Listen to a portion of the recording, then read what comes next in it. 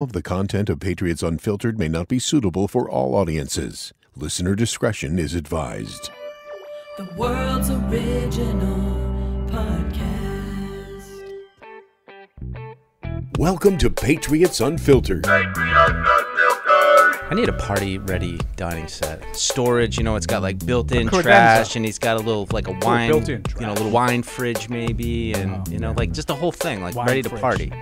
Well, for beers. No, and I'm thinking to myself, I can help him. I was talking You need about like wine a party? fridges. I take any of the top 5 quarterbacks over what we've dealt with since Brady, and I'll scream if we don't take Daniels if May is gone at 3. Okay.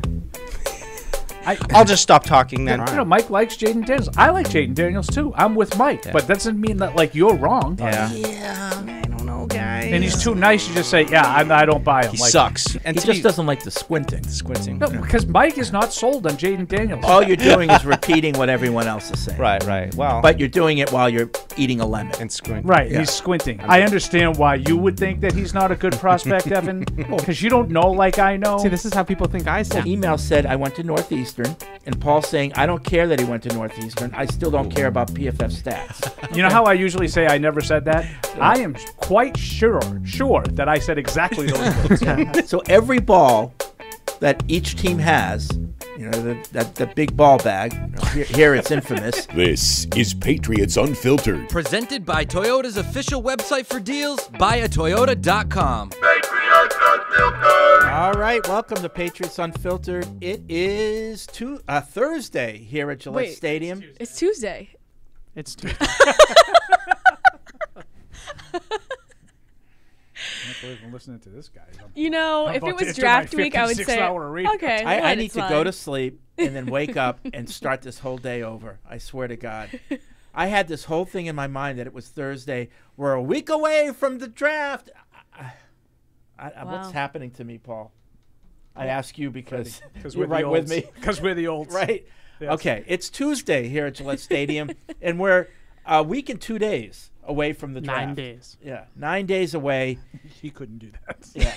And it's Tamara, it's Evan, it's Paul, it's me, it's Jules in the booth with Chris Ferreira backing her up, and Maureen is away at Disney on vacation. Disney World. Disney World. I will say, Big difference. this week commuting has been fabulous because all the kiddos are on break. I know. It's beautiful. It's great. I didn't even think of that. Yeah. It's so great. I love it. Easy sailing. All right, so obviously we've got to talk about this draft. And I want to start right off the top because we often reference Paul's shows. And yesterday I was listening to one of them, and they were talking about something that Greg Bedard wrote. And he talked to, unnamed, but an old-time NFL executive who's touched all aspects of. He's been a head coach. He was a GM, I guess. He was a quarterback's coach. He's touched all aspects of interacting with a quarterback. And he was saying that, as often the case, and he thinks it is this year, that teams start looking at these quarterbacks through beer goggles. That they're so desperate to have the guy, and they overrate these guys. And it resonated with me because that's what I've been saying. Are we overrating these quarterbacks, maybe with the exception of Caleb Williams, because, everybody needs a quarterback and you want these guys to be good, and, we're lowering the bar.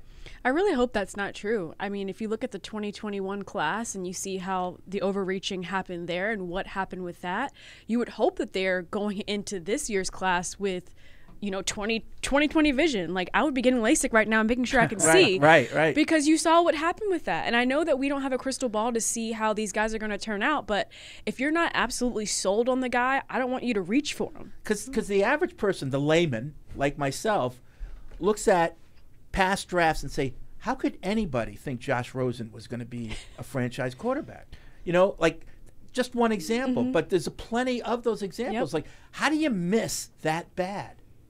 I think a lot of it, and when you say are we lowering the bar, I think the bar is relative. Like, are we lowering the bar to what? Are we none of these guys we can sit here and say this guy is going to be the next Patrick Mahomes and that guy's going to be the next Josh Allen, because nobody knows. So every year these quarterbacks are getting graded off of potential of what they could be at the next level. So I don't know what's the bar? Like what are we? And I think we didn't know that Josh Allen was going to look like that, or Patrick Mahomes was going to be Patrick and I guess Mahomes. That's kind of what I'm getting at is at the end of the day, a lot of it is between the ears. Yeah. And it's not just between the ears, between the lines. It's also off the field and who has the drive and who has the competitiveness and who has the want to. And I think you mentioned Josh Rosen.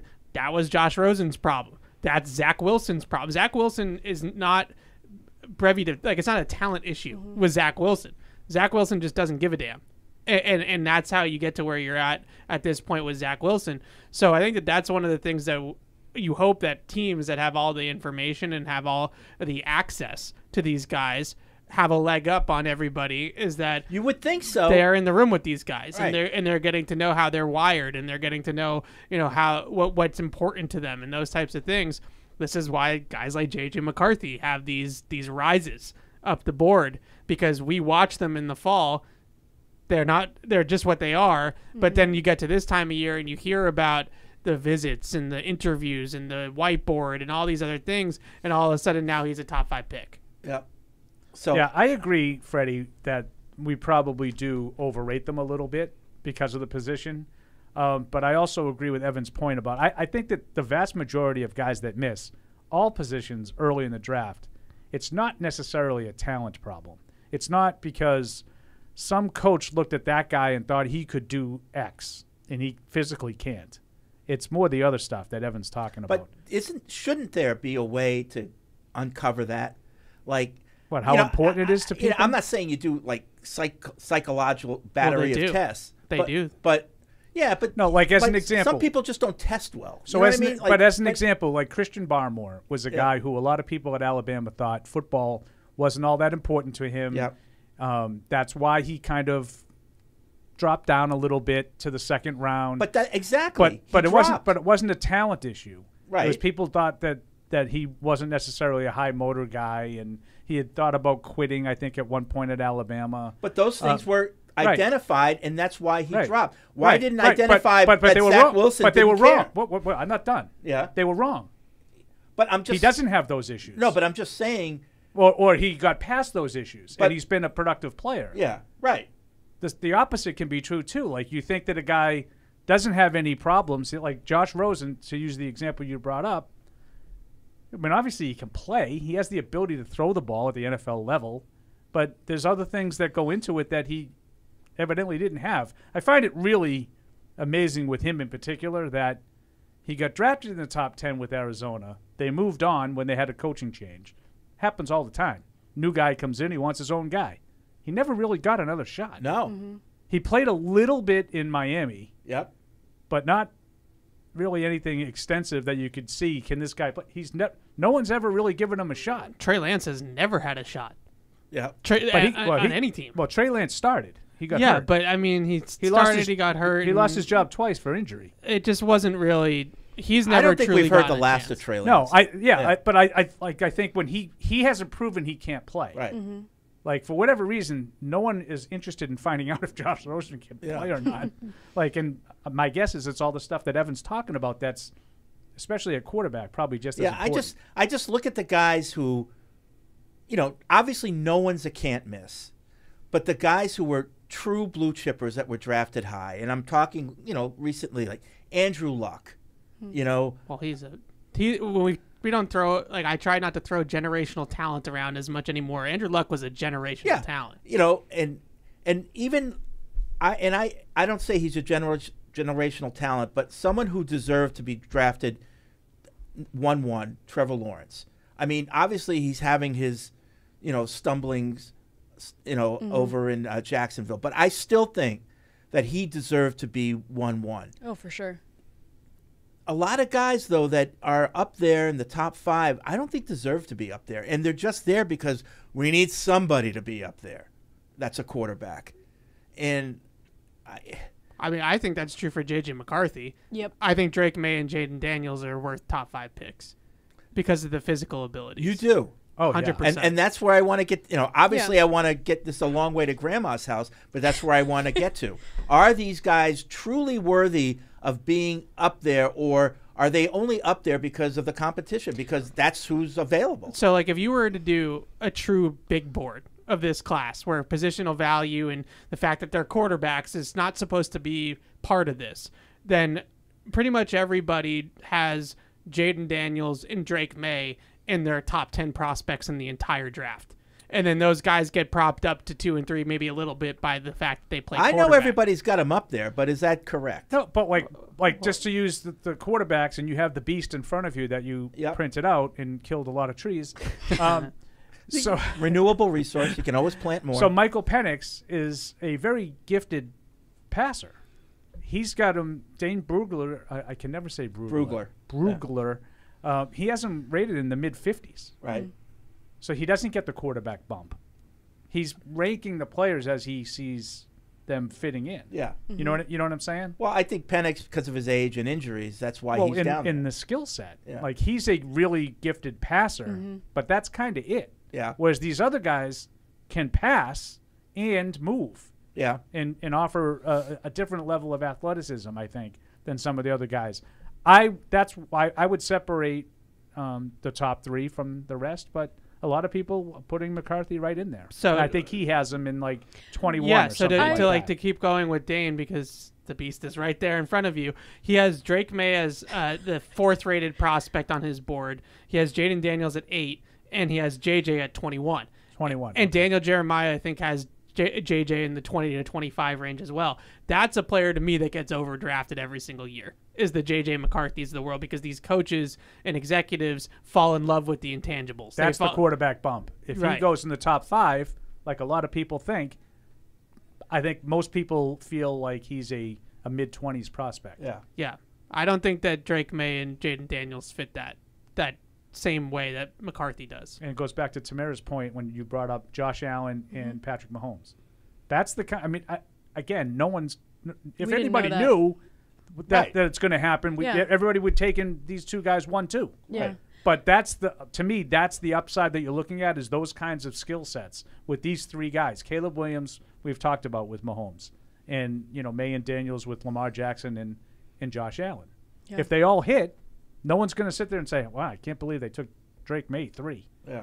And then I feel like you also have to add into the equation the teams that they're going to go play for and the systems that they're going to go play for and the pieces that are around them too. Because what if someone's really great and then they have no support around them? They have no offensive line, no weapons, bad coaching, pretty much a situation that Trevor Lawrence went into. He went into a disaster his first year. So that's such a great point, because you're evaluating the prospect in the draft is different between what happens to them after that. Their development after that is now on all the teams to your point, put the right stuff around them, to iron out some of their weaknesses in their game and things like that. And I think a lot of the time these guys fail because of that piece of it, not because they come into the draft and they get drafted high and they don't have the talent. It's because they go to situations that ruin them.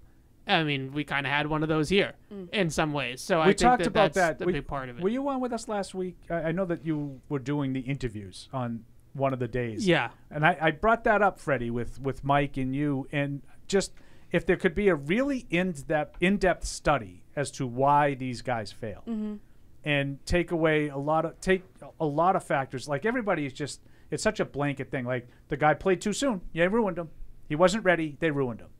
Or, whatever the case may be. Whereas all these other things, maybe he played too soon and it ruined him. Maybe he played too soon and he never got another didn't shot. Didn't have the mental toughness to fight through it. Right. So you were just, as Fred pointed out last week, you were just going to find that out anyway, whether it was going to be in the first year or like Mac Jones in year 2 and year 3. At some point it's going to come out. But what kind of weapons does he have to work with? What kind of protection does he get? What kind of a system is he entering into? Is it conducive to his skill set? What kind of defense does he have? Is he constantly, throwing the ball 40 to 45 times because he's playing from behind every week? There's a million different factors that go into this. And I think that just to say, that guy, he was a bust. I would love that, Paul, especially when you're looking at somebody like Bryce Young, for example, in the Panthers. If he keeps getting a new head coach every year, what's going to happen to him? Right. And they keep trading away their pieces, and his team isn't very good. Like, coordinator. Are we ever going to? And you find out, that Frank Reich didn't want him. Mm-hmm. Yeah. You think that's easy to play under a coach that didn't want you? And I'm not blaming Frank Reich, by the way, but that came out after he got fired last year, is that he wanted Stroud. Mm-hmm. Yeah. Now, I know a lot of guys, after the guy hits, they want, the Ben McAdoo theory after the guy hits. Like, I was on that. Yeah. So I had that, nailed it. maybe someone's listening can send me the exact quote from the Bedard story. The quote is from this NFL executive. I thought it was So what did Charlie Weiss say again? It was a cautionary tale. It was Kind of sounds like Charlie Weiss. It could have been. It could have been. No, he said GM. He was never a GM. Yeah, it could have been. I just don't know what the alternative is. Mm-hmm. I agree that the likelihood is that if 5 quarterbacks get taken in the first round, 2 of them will probably be pretty good, like can play in the league. 1 of them will probably be really good. And then the other 3 teams are going to be Zach Wilson, and they're going to be back in the draft 2 years from now looking for a quarterback. Right. But the alternative is to not take the swing and then just forever be in quarterback purgatory. Mm-hmm. That's the gamble. That sums it up. They can either take a guy and have him bust and you have to do it again, or you can not take a guy and you still have to do it again. I mean, the Jets took Darnold and Zach Wilson within like a 3 or 4 year span, and they missed both times. Mm-hmm. So that can easily happen. Yeah. I also think when you have 2 of those 3 teams in the top 3 with brand new coaching staffs too, it's like it can go either way for both the Commanders and here. Like all of us have brand new everything. Yeah. How often, do 3 of the top 3 teams need quarterbacks? All need quarterbacks every year? Is that? I can't remember, but is that it always the case? In 21, it was 3 quarterbacks. Yeah. Usually you're drafting that high because you have bad quarterback play. There's been a lot of, I would say, like in 3s, but when you got 4 in a row, I don't even know if that's ever happened. Last year was 3 out of 4. Mm-hmm. Yeah. Then 2 years earlier, it was the first 3. There have been times where I think there's been some other examples of 3. I don't know about 4. Yeah. And somebody said that this could be a record of amount of offensive players. I saw so if tweeted that today. If you're set on offense and you're looking for defensive help, this is a good draft this year because you're going to get a pick of some of the best players. Well, the defensive players aren't as good, though. They're not. No. Well, cornerback's pretty deep. Cornerback's deep, but I wouldn't say that there's top-end talent in the cornerback class. Edge is really good, too, in this class, but Dallas Turner is probably the best prospect in the edge group. I mean, I know it depends on who you ask. Some people like Verse, some people like Latu, but I think Dallas Turner is the consensus. But he's not Myles Garrett. He's not like one of these, freak of nature edge rushers that's going to have a chance to go with the first overall pick in most drafts. Von Miller. So like he's not one of those types of guys. Yeah, I like Verse. Not that it matters because it's not. He's going to go in the middle of the first round somewhere, not really. Well, that goes into but I love his story. Heavy-handed. Our first emailer. Heavy-handed. Oh, got to throw that one around. Our first emailer, Johnny from Germany, says, "Nice to see Tamara around again." Hi. So my question: what would be the favorite draft pick, not May or Daniels, for each of you? Maybe one not at 3. So other than quarterback, who do you hope that the Patriots get the most? I don't have a specific. I mean, I hope they get a wide receiver who can play immediately the most. But, I don't know which one it is. You guys have heard all those names down there in, the 3rd round. Yeah. I asked the Beastmaster today about that. He mentioned Malachi Corley is one of the guys. Just someone. They should be able to draft a receiver in the 3rd round who can play right away. I'm not talking about excel right away. I mean, play. Can you get a Pop Douglas? Right. I would like more than that, but something that would most excite me because they need some weapons. They need some help on offense. I'm gonna be boring and say Joe Alt. I think if they did trade back and they were able to get him, that'd be really great. Just addressing offensive line needs to protect whatever quarterback is out there. Okay.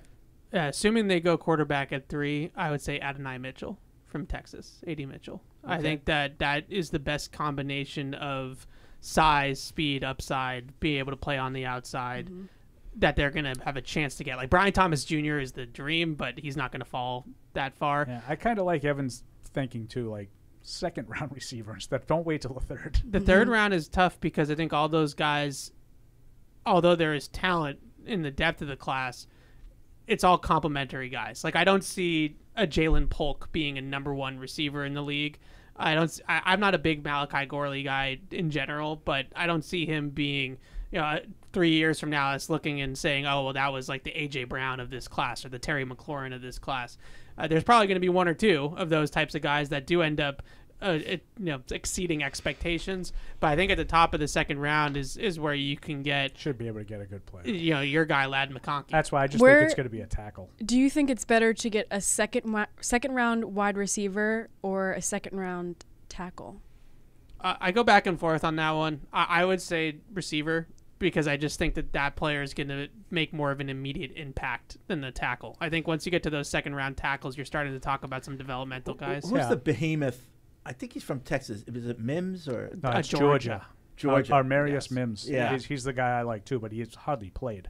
Yeah, that would be my worry about him. He's got 7 career starts, like 800 snaps in college. Why is that? He was injured last year, and then he was behind Broderick Jones before that. Yeah. So, that's tough with Georgia. You have so many NFL players around you that to crack the lineup can be difficult. But he's a guy that I wonder if he could last to 34 because of those reasons. He's got first-round tape all day, but teams might be scared off by the injury last year, might be scared off by the fact that they don't have a ton of film to pull from to really see him. But if you just turn on the tape, then he's a first-round grade, 100%. See, the tackle wide receiver thing in the second round I think is hard. I don't really care as much about playing immediately because I'm not Gerard Mayo. I don't have to worry about what my record is right away. But Evan makes a good point about if you think there's that big of a difference between the caliber of player.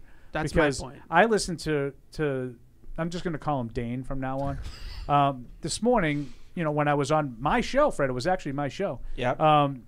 He did talk a lot about that sort of drop off after 6 or 7 tackles, and that's where you might get at the top of the second round. And if it's that big of a difference, then it's going to be hard to say A.D. Mitchell is not substantially better than some tackle that's available with the 8th tackle off the board or the 7th tackle off the board. That's how I'm looking at it, is that you got to stick to the board. And I feel like at 34, the tackle pick is more likely to be your reach than the receiver pick at that point. Maybe a guy like Mims falls, maybe a guy like Tyler Guyton from Oklahoma falls just because of the way the board breaks down. But assuming that the consensus top 5 or 6 tackles are off the board, I have to think that the 5th receiver off the board might be better than the 7th or 8th tackle off the board. So I don't think the order of operations matters all that much. I just want to take the best player available at 34. So a receiver who might be available in the 3rd round.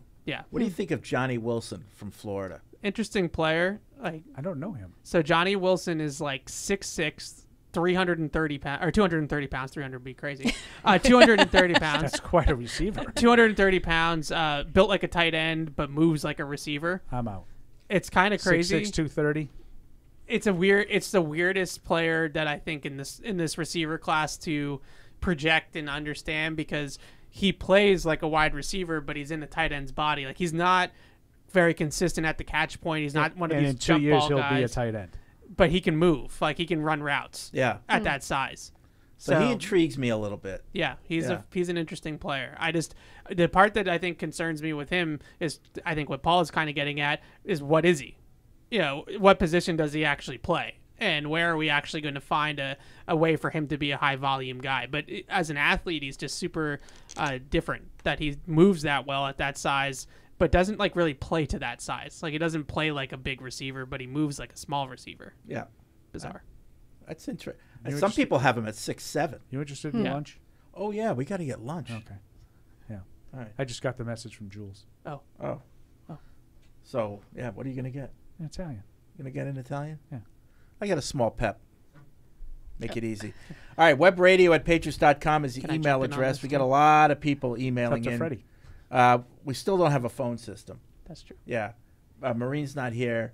And then he just sent me an email. We need even more equipment to make it happen. So, boy. Yeah, this thing is getting more complicated by the day.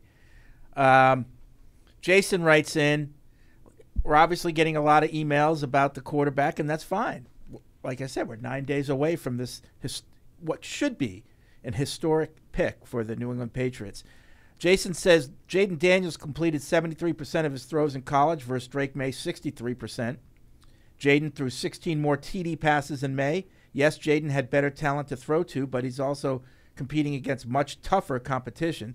May threw 9 interceptions. Daniels threw 4. May rushed for 449 yards. Daniels rushed for 1,134. I understand the hype for Drake May. He's tall, Josh Allen-like, has years to grow and learn, and supposedly has a cannon for an arm, but something just doesn't click for me with him.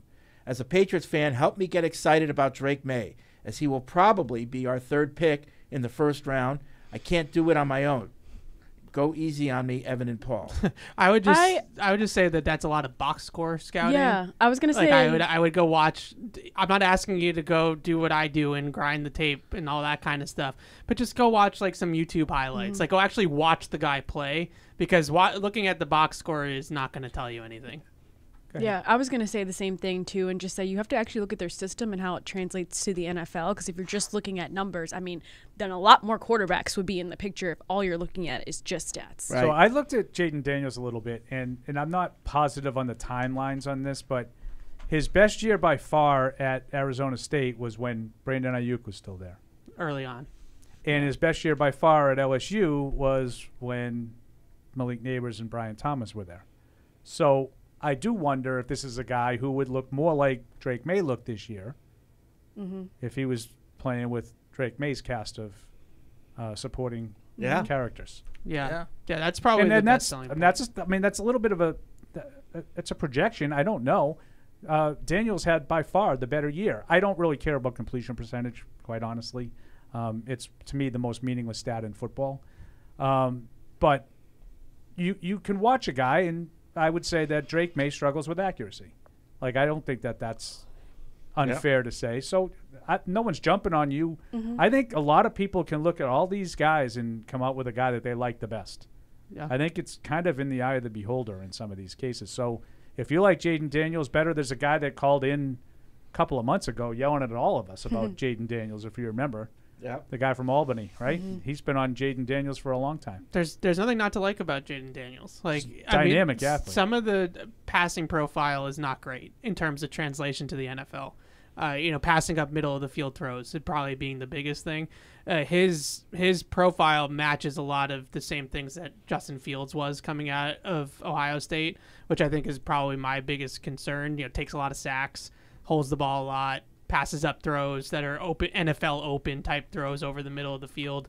Like those are the concerns that you have, but his tape is electric. I mean, you watch the highlights, you watch whatever you want to watch. Go watch him play against Florida. I think he had like 600 total yards of offense. Like, guy can't be stopped. He was unstoppable.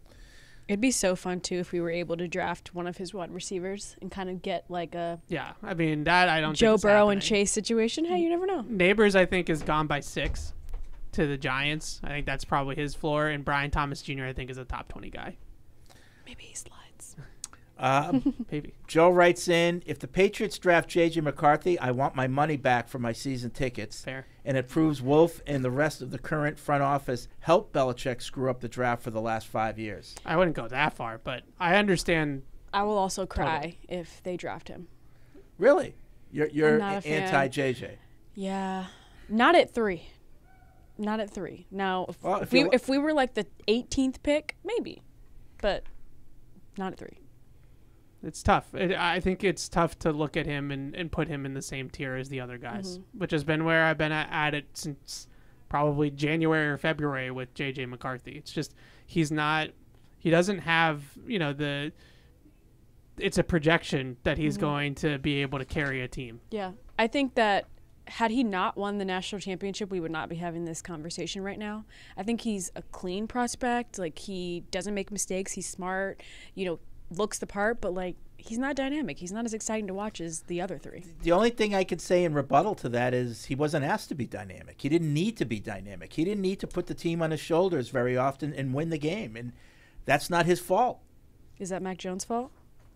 What do you mean? Like he wasn't asked to do that in college either. Different offense. Mac Jones Different style. I would say Mac Jones did it more than JJ did. Yeah, I would say so too. I mean, he threw downfield. He had two really dynamic. But he never faced anyone good. And like the SEC wasn't the SEC when Mac was playing in it. Like they blew everybody out. Whereas the SEC now, like you actually have to go through Georgia and LSU. Like there's actually competition. I don't know. Georgia was pretty good back then. No. Yeah, the SEC, but not the Big Ten. Like I just don't think that McCarthy.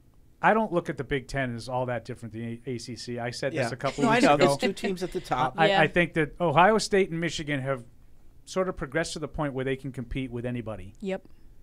The rest of the conference kind of stinks. Yep. Penn State is decent, but they can't beat Ohio State or Michigan. Right.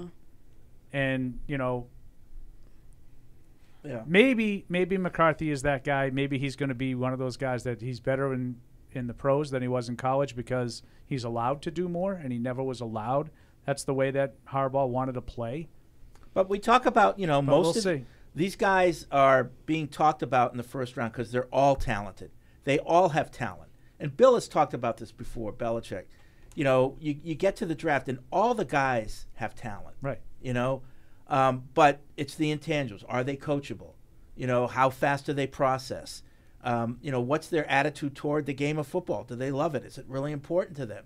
And it seems that McCarthy really checks all those boxes. I wouldn't say he checks the processing box. The rest of them, I think the intangibles are definitely true. Yeah, I mean, I don't know how, I read the quote about him wanting guys that were interested in winning, not chasing girls and partying. Yeah. Okay. So that's an intangibles box. The rest of it, I don't know how you can determine from here if he's smart, if he and all these things. Like you can, I mean, certainly the teams will have more intel on that because they're going to have meetings with them. And Evan talked about some of the stuff about putting plays on boards and then coming back the next day and doing things like that. That's like that to me is stuff that teams can know, but I don't like. I went on a rant about this last week. I don't know how J.J. McCarthy has emerged as quote unquote the safe prospect. I don't understand it. Weird.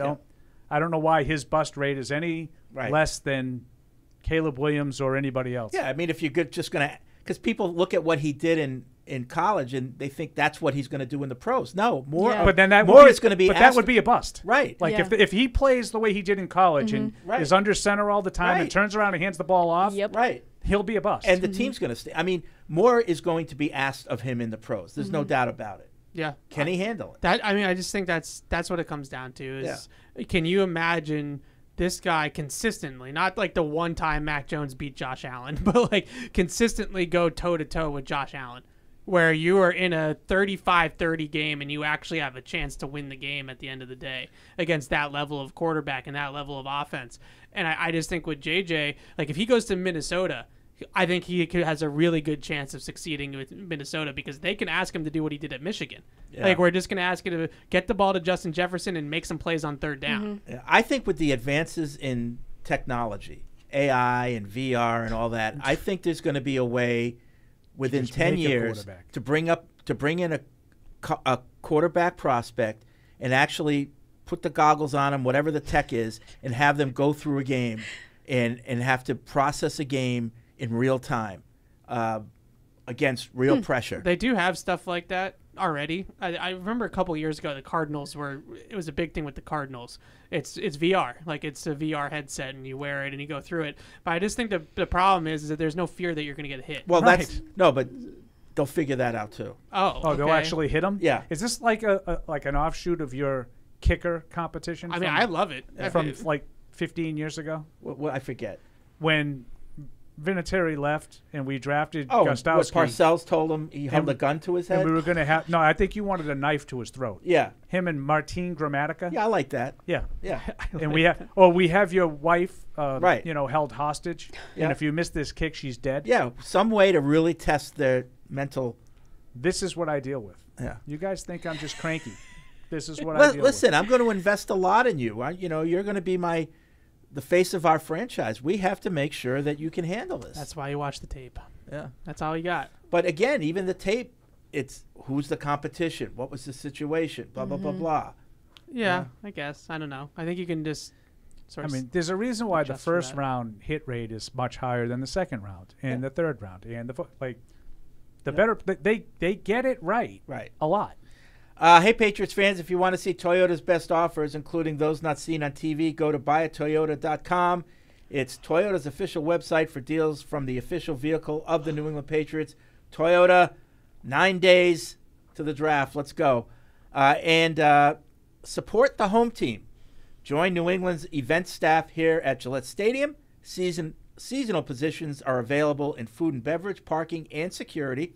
Come meet us in person at Walk-In Wednesday every Wednesday in April from 8:30 to 6:30 p.m. Gillette Stadium, E1 entrance. You may get an on-the-spot offer to join the team. So if you're looking for a little extra cash, a little walking around money during the football season, come on and sign up and work at Gillette Stadium. Be part of the team. Word. Yeah. All right. Back to the emails, webradio@patriots.com. Christian writes in, I just wanted to clear the air, he says. Oh. Paul mentioned last week some of us had quieted down regarding not wanting May because it looks like that's who the Patriots may draft. I'm still in the camp of not wanting May and will much rather have Daniels or Penix.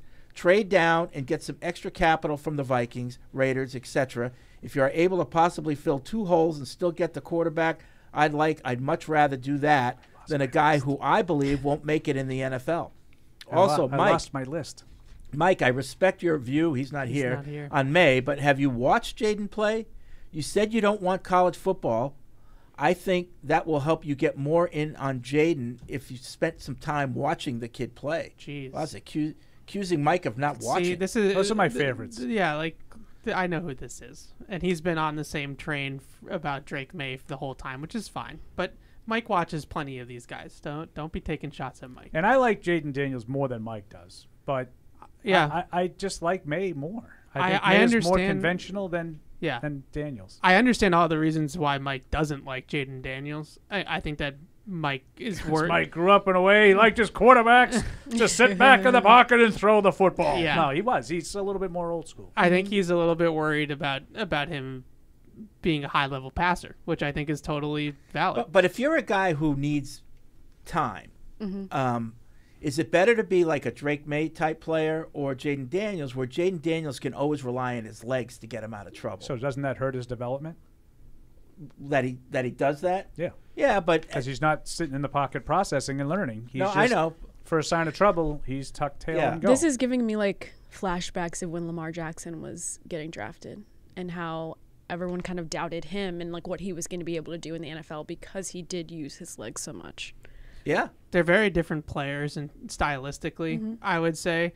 But I agree that the impact they have on the game is very similar because of their mobility. Like you're defensively, I think the game plan, even though they run differently and they throw differently and all that, it's not conceptually, it's not going to be very different. Like you're going to have to keep that guy in the pocket. You're going to have spies. You're going to have zone coverages with all eyes on the quarterback.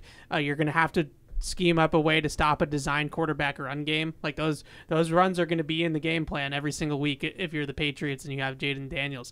Those things are really attractive for any team. I think the biggest thing with him that he just needs to work on is, having that ability to process the middle of the field and take those throws that are available to him in those areas. And I would also say he's not a off-script thrower. He's not a guy that's going to get outside the pocket with his legs and keep his eyes downfield and make throws off platform. I think that's the biggest difference to me between Lamar and Jaden. Is Lamar is willing to take those throws when he gets off. I think off-script. May is too. I think May May makes a lot of big plays. That's that. exactly what he is. And I'll say that I love Lamar Jackson. He's one of my favorite players in the league to watch. But I'll tell you that I hear from a lot of fans that to this day tell me how he's not that good. He's overrated. He's a running back playing quarterback. He's going to win MVPs, but you're not ever going to win anything with him. So there is still like this element of people that they don't want their quarterback to be a runner. They want him to be a passer who can run, like Mahomes. Right. Yeah. I think Lamar and Jaden Daniels are different though. Like Lamar peppers the middle of the field. Like that's where he lives. Oh yeah, is, in breakers, seams. When Andrews is healthy. Think back to when Lamar came into the league that first year. He was overmatched. Yeah, he just made plays with his legs. Not when he played the Patriots. that wasn't his first year. Oh, was it? No. Because they killed us that game. Right, year but two. that wasn't his first year. Yeah. He That also was won his the second year MVP. when he won the MVP. Yeah. But when he first came into the league, they won some games, and they ended up making the playoffs because he relieved Joe Flacco that year and took the job for good.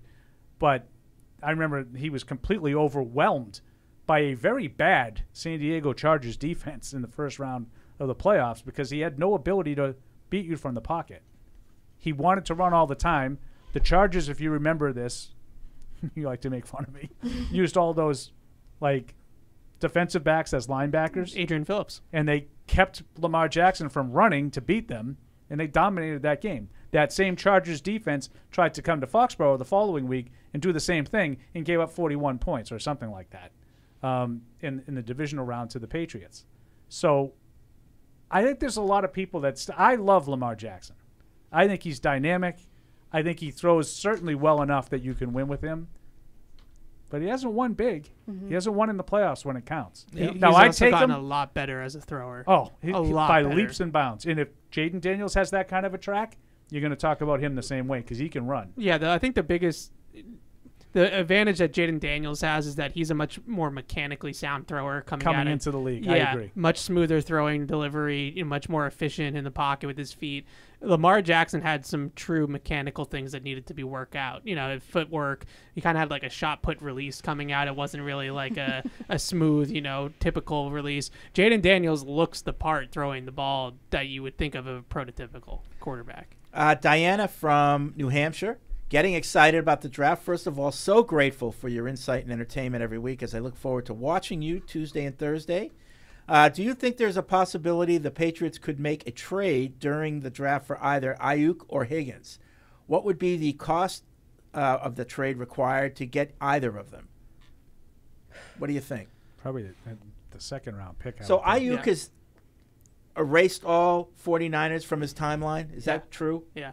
Yeah. I mean, guys have done that before. He doesn't follow the 49ers anymore. Yeah, okay. On like Instagram and stuff. Very, very hurt. Yeah. His feelings of hurt. Yes. See, what would you give for Ayuk? 34. You wouldn't give a first round? No. No, I mean. No, only because of the situation they're in. Right. Yeah. Would I give? I mean, if you're going to give a first round, you might as well take Marvin Harrison, right? You're not giving 3. Yeah. Like that's not even part of the conversation.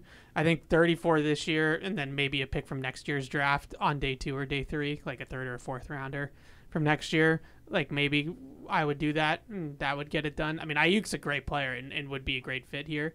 So I would definitely entertain it. But no, you're not giving. You can't, as the Patriots, be giving up first round picks right now for guys like Ayuk.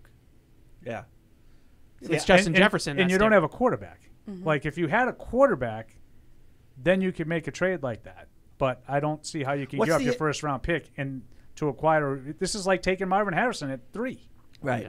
Like What's Except more expensive and older. What's the issue with him? He wants more money, Ayuk, obviously. yeah. He's coming up on the contract. I think he was a first-round pick, so he probably has the 5th-year option. I think this is year 4. And then he has the 5th-year option on top of that. So he's not a true free agent yet, and for the next couple of years, but he needs to be paid. Yeah. Any chance instead they pay him and get rid of Deebo Samuel, and we get him? That could. So we could talk about that a little bit because that's one of my pet peeves. Is look at the free agent class is going to be huge next year because all those guys. It's Jefferson, Chase, Jalen Waddle, CeeDee Lamb. There's a lot of CeeDee Lamb, by the way, he's pissed off. Right. So there's a lot of big time receivers that are going to be due money. Like you saw with Devontae Smith, cross one off the list. Then, the great players like that will generally get re-signed, and if they don't, if this turns out to be a thing with Ayuk and he has to get dealt, it's going to cost you a lot. Yeah. Like when A.J. Brown went from Tennessee to Philly, it's a high pick and a big money contract. Now, a guy to keep in mind now is A.J. Brown. Right. Not this year because his contract is very affordable. But after the 24 season, there's an out for them. And, heading into the 25 season, his numbers, and when I say numbers, his base salary skyrockets. So that's a guy to keep an eye on down the road. Ryan in Connecticut, here's a little game for the crew to play involving only the realistic draft prospects in May, Daniels, McCarthy, and Penix. If you could only pick one restaurant to bring them to, which would it be? So you're in Boston. Let's assume that's separate, but you're going to bring them all to the same restaurant at separate times. What would the restaurant be that you'd want to host these guys at?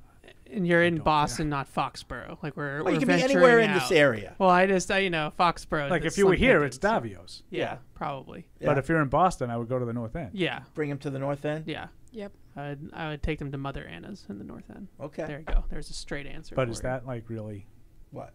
like relevant? No, these are weird questions. So that's one of them. I think Drake, they took Drake May to get steaks, which it could be Davio's still. So I don't know what that necessarily means. But that's what Schrager said today. Where do you think the Patriots took them? I don't know where they took them. Davio's. What is the green flag drink and red flag drink for a prospect to order at dinner? Green flag water. That's a green flag. Yeah. What's red flag? Like a Long Island iced tea. like Long Island iced An tea, old-fashioned. double. Yeah, double. if you order and it seems like that's not your first. yeah, no Long Island iced teas. No. Okay. Knowing the next day is a workout, what is the green flag dinner and red flag dinner? So he's going to work out next day. So we're operating under the assumption he's working out. Yeah. Yeah, you probably want to go a little lighter then, right? Maybe a salmon. Yeah, I Nice think nice you're in New salad England. salmon. Side salad. You know, Little Caesar. you're open to new things. You should order fish. Clam, you know, like clam chowder. yeah, some type of seafood. Mm-hmm. Yeah. Who was the guy that I heard a story like within the last week that someone was out on a draft visit like that, and they got him and they took him out and they ordered a steak and he didn't order anything. Oh, that was a Daniel Because he- Jeremiah story. Yeah. Who was the guy? Like He wouldn't say. Oh, okay. So and Interesting. he had another meeting set up. Right. He was going. He had right a bunch from of other dinners. He was that's- going right from that one to another one, so he didn't Yeah. want to spoil his appetite. So you order dinner at the last one. That was before a pro day. All right. So May, Daniels, McCarthy, and Penix assign each one a drink. Oh.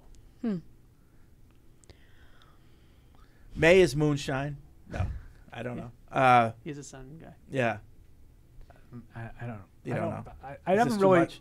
Yeah, and I'm not Penix- poo-pooing. I'm not poo-pooing the silly questions. I love Penix that. wine. McCarthy's milk. I just don't know what. Penix wine. Because he's from Washington.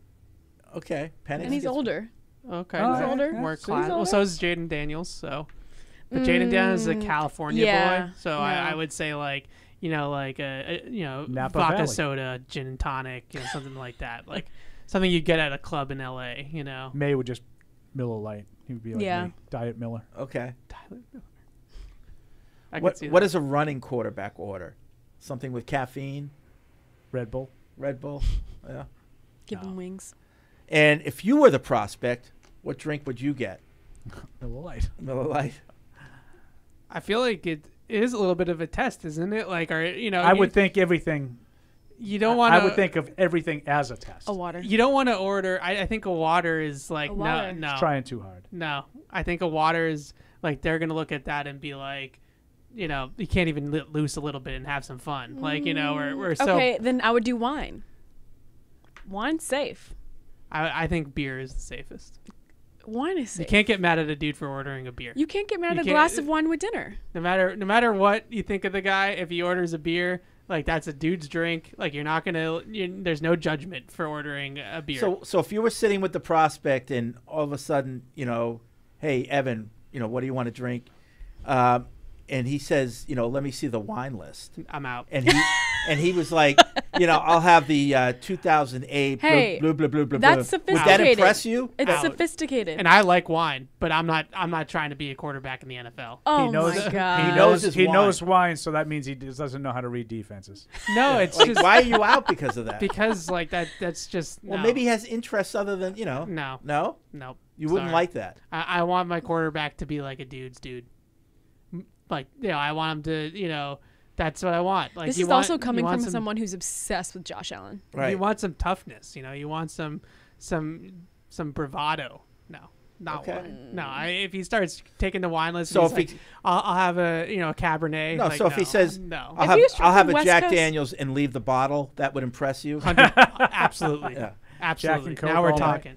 Now we're no talking. Coke. Just give me the bottle. Straight Jack. Yeah. Yes, Okay. 100%. Okay. My brother-in-law. You've So heard, you want an alcoholic, is what you want. No, I just want a guy that can hold his own. Like you look at Tom Brady. There's all sorts of stories about how much how he could put him back. I mean, we saw that in the parade. Or how he could Plenty. chug, beers and things like that. Yeah, but did you? Yeah, the rest of the story about how he would mix in water. Yeah, of course. Exactly. Yeah, because he was competing with 330-pound people. Right. He Right. was cheating. He was cheating. Well, he had A to. little foreshadowing. Yeah. Oh, Oh, Paul. What? He's not on the Patriots anymore. I thought we could he say might that. be on the Patriots. Yeah, he's coming back. Alex in Inglewood. Can we touch on that too later? Maybe. Yeah. Would you want that? No. Neither would I. I'm Nothing not too against crazy about Brady. it either. But I just think, let's do that. We're gonna do this. Let's just do it. We've Yeah. moved on. Rebuild. Yeah. Yeah. Okay. I don't. I We think touched he was, on it. Never He mind. was just kidding. He wouldn't come back. I No. kind of think it was more of that too. Yeah. But I heard them talking on your station, Which station's my station? your boy, Oh. with Barthy and Cerrone, and they were like legitimately like breaking it down. I'm like, are you guys serious? 10 games. Why would you want Flores this? 10 games. 10 games they're gonna win. I've heard Big deal. You draft Right. Drake May, and then he sits behind Brady for a year, and Brady, tutors him and behind the scenes, and then Brady's not interested in tutoring anybody. And Well, Brady's not interested in playing for the Patriots if you're using the third pick on a quarterback and not Marvin Harrison. I'm not disagreeing with it, that's the logical way, but I got asked. I was on with the New England Football Journal guys last night on their podcast. Stoney and John, and How'd you get on that show? they asked me to come on. Man, it's a tough. It's a tough get. It's tough to get on that show. You're a bad person. Just asked me. I don't know. They're so good. I know. I They love work. those They guys. work so hard. I They know. really do. I And know you're, them. and you're John just and like, Kevin. how'd you get on that show? I know that. I've known them a long time. They're great guys. Kevin asked me with a straight face if Brady would come back and if I would want him back. Like it's an honest question that people have. I think people have entertained it. I was listening to Beadle and Phil Perry, and Beadle was making fun of Phil because he wouldn't entertain it last week, evidently. And it's still like... It was kind of nice that he did say the Patriots, though. That was nice. He threw that out there so everybody got Like happy. it wasn't just Yeah, because the other guy was like... Raiders, Dolphins, all the other teams he's been rumored Raiders, to. I think. Yeah, and he put the Patriots on I the just list. don't... Is the Raiders ownership thing gone through? It's not resolved. No. Yeah. Mr. Kraft, if you're listening, give him a piece of this team. Let him be part owner of this team. He should not be affiliated with any other team besides this team. So I'm asking. Well, I think part of the thing is like they're looking to give him a piece of the team for a fraction of what No, I know, and that's piece why. is worth. No, make it fair. It's got to be Make it fair. of value. Yeah, but I don't think that Tom is necessarily interested in other opportunities. okay. Because I think, not because of Vegas specifically, although that's part of it, I think Davis was giving him an unbelievable deal. Like he was getting like, let's just use round numbers, he's getting $1 billion worth of the team for like $1 million. Like that's like how off it was. Right, but in this case, I would say to whatever the percentage is, here it is. You don't have to pay us. You own it, but if you ever want to cash in, here's the amount that we have to get back. So like you can't just sell it and make the money. If you sell it, we get the money. Because we're not asking you to pay for it. It's like selling your house before it's paid for. Yeah, something like that. But he should be he should have equity in the Patriots, I think. If he's gonna have equity in any team, Because I don't think he's got $300 million in cash laying. Maybe he does, but he's not. He doesn't want to outlay that amount of money. I think that's probably a safe bet. Right. Although he does have a contract worth $300 and something million from Fox. Yeah, I know, but over how many years? 10 years. Right. So Alex in Inglewood, first off, I want to say I enjoy the show. Nothing gets rid of my morning anxiety like hearing Paul's voice, and I mean it. Wow. So yeah, That's stunning. my question, at this point in the draft process, do you think the decision makers, Elliott, Wolf, and maybe Mayo, know who they want to take in the draft? I'm sure they have contingency plans for any scenario, but will they go off a big board, or could it be a draft day situation where Elliott Wolf has Drake May no matter what written on a piece of paper? like the movie. Yeah. I think they have a pretty good idea. They know of who what they they're want to doing. take. They know who they And want. they have contingency plans. Yeah. Well, Yeah, we're I going to think- talk to him on Thursday. Maybe we can get it out of him. The Michael Penix. don't that is wanna this know. Thursday, right? Yeah. The Michael I Penix wanna thing. Why do you want to know? So What are you going to do with that? So I can know ahead of time. Yeah. We don't want to know. Wait. Why wouldn't? I mean, I understand like competitively and all that, but why wouldn't you personally want to know? First of all, because if they're telling me, then I question them. Oh, okay. So You it's know? just a competitive thing. Yeah, It's not that you don't want. Like if we were wants off them to the be if we were tight-knit. off the air and like walked out of the studio and Gerard was right there and he said, "Oh, by the way, just so you guys know, we're taking Drake May." That wouldn't bother you. Yeah, it would. Oh, well, it wouldn't bother Yeah, me. I'd be like, Gerard, why are you even saying that? Because I'd I be know you happy. won't tell anybody, right? I know you've been here for 30 years. No, and I I know know, you're but loyal like, to the organization. Yeah, I just, I know it's in the vault. I don't want that. You don't want that pressure. Yeah. Plus, you don't know. I would love to know. Plus, you don't know that you've taken Drake May because maybe the Commanders take Drake May, so you don't know that. Maybe they've already talked to Washington and they all Yeah, have it all sorted out. Plus, it will spoil it for me. You know? I'm good with that. I don't want the I don't night care about spoiled. that. Yeah. I think the biggest for me, it's just from a work like content perspective to have a leg up in knowing who they're going to take, so you have everything already ready to go. It's much easier. What else are we going to write? I don't think the 20 minutes are going to kill you. I mean, you've written like exhaustive film. I know, but I'm breakdowns of just all these saying, guys. you know, one of the things about the draft that does give me anxiety is like, okay, they're on the clock. Like, you know, there's 17 million names. They could take anybody, and then all of a sudden we see the name, and then it's like the whole thing just kind of comes for 20 years. crashing. I've had that same feeling when we're doing our show. Then they pick someone, and I'm like, There's a million things to I do. should be Yep. right. I should be writing. I should be doing this. I should be doing something. We should be talking. You know, we should be doing like. You'd never feel like you're prepared. 100%. Yep. That's why I'm just going to delegate. Speaking of not being Evan, prepared, you got to do this, Mike. you're on that. Rick in Dallas writes in, since it's the off season, I'm sure you are all sick of constantly talking about Drake May and Jaden Daniels. I figured I'd ask a fun question. Fun, nice. My favorite draft moment in recent history was Evan's classic reaction to the Cole Strange pick. The way he transitioned perfectly from bewildered rage to barely held together professionalism should be taught at journalism school. Thank you. So what is everyone's best, worst, most confused draft moment from the past 5 to 10 years and why? Doesn't even have to be a Patriots pick. Best, worst, most confused. Well, I'll go first because my worst is right out there on the internet for everybody to see. So that'd be Cole Strange, 2022. Yeah, I think Terrible. I think the day that Andy and I got into the argument about rivers and tides was that was great. yeah. For me, it's Mac. Yeah. I didn't want Mac. I didn't think they were going to take Mac. Then they took him, and Yeah. I'm like, like the reality set in was like I work for the team, and they just took a guy that I really don't think is very Right. good. So now I'm in And I a was tough like, position. and he plays quarterback. Yeah. So I figured that was going to make my life difficult. That's how I feel about JJ. I feel like, and maybe why part of the reason why I'm so anti JJ is because if they take him and then I had like, I'm not spinning it, and like we don't No, want to right. be But that killing said, them but either. that said, I think in your breakdown, you did breakdowns of all the quarterbacks, I but did. your breakdown of McCarthy was even-handed. I Thank don't you. think you were overly negative or anything like that. Not the JJ people didn't feel that way. No, No? and I would just say, Thank like, you. don't mistake me saying, look, I work for the team, so that means I have to change my opinion on it. No, I never changed my opinion on Mac based on anything I saw. Right. Now, what I was thinking was it's going to be hard to embrace this until he plays. Like, I don't really feel like I did, but once training camp came, I said he was the better of the two guys. Mm-hmm. You know, when we were Yep. doing the shows, we were watching. He was better than Cam Yep. in training camp, and I said, as long as they're at worst, they're even. Yeah. And as long as that's the case, why wouldn't you play the rookie? Right.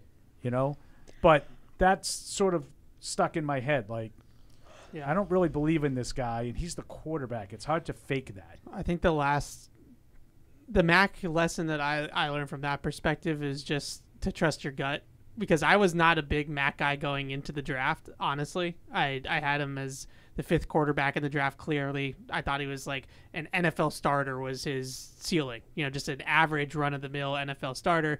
They draft him, and all of a sudden, I bought it. Like I thought, all right, this guy's gonna be.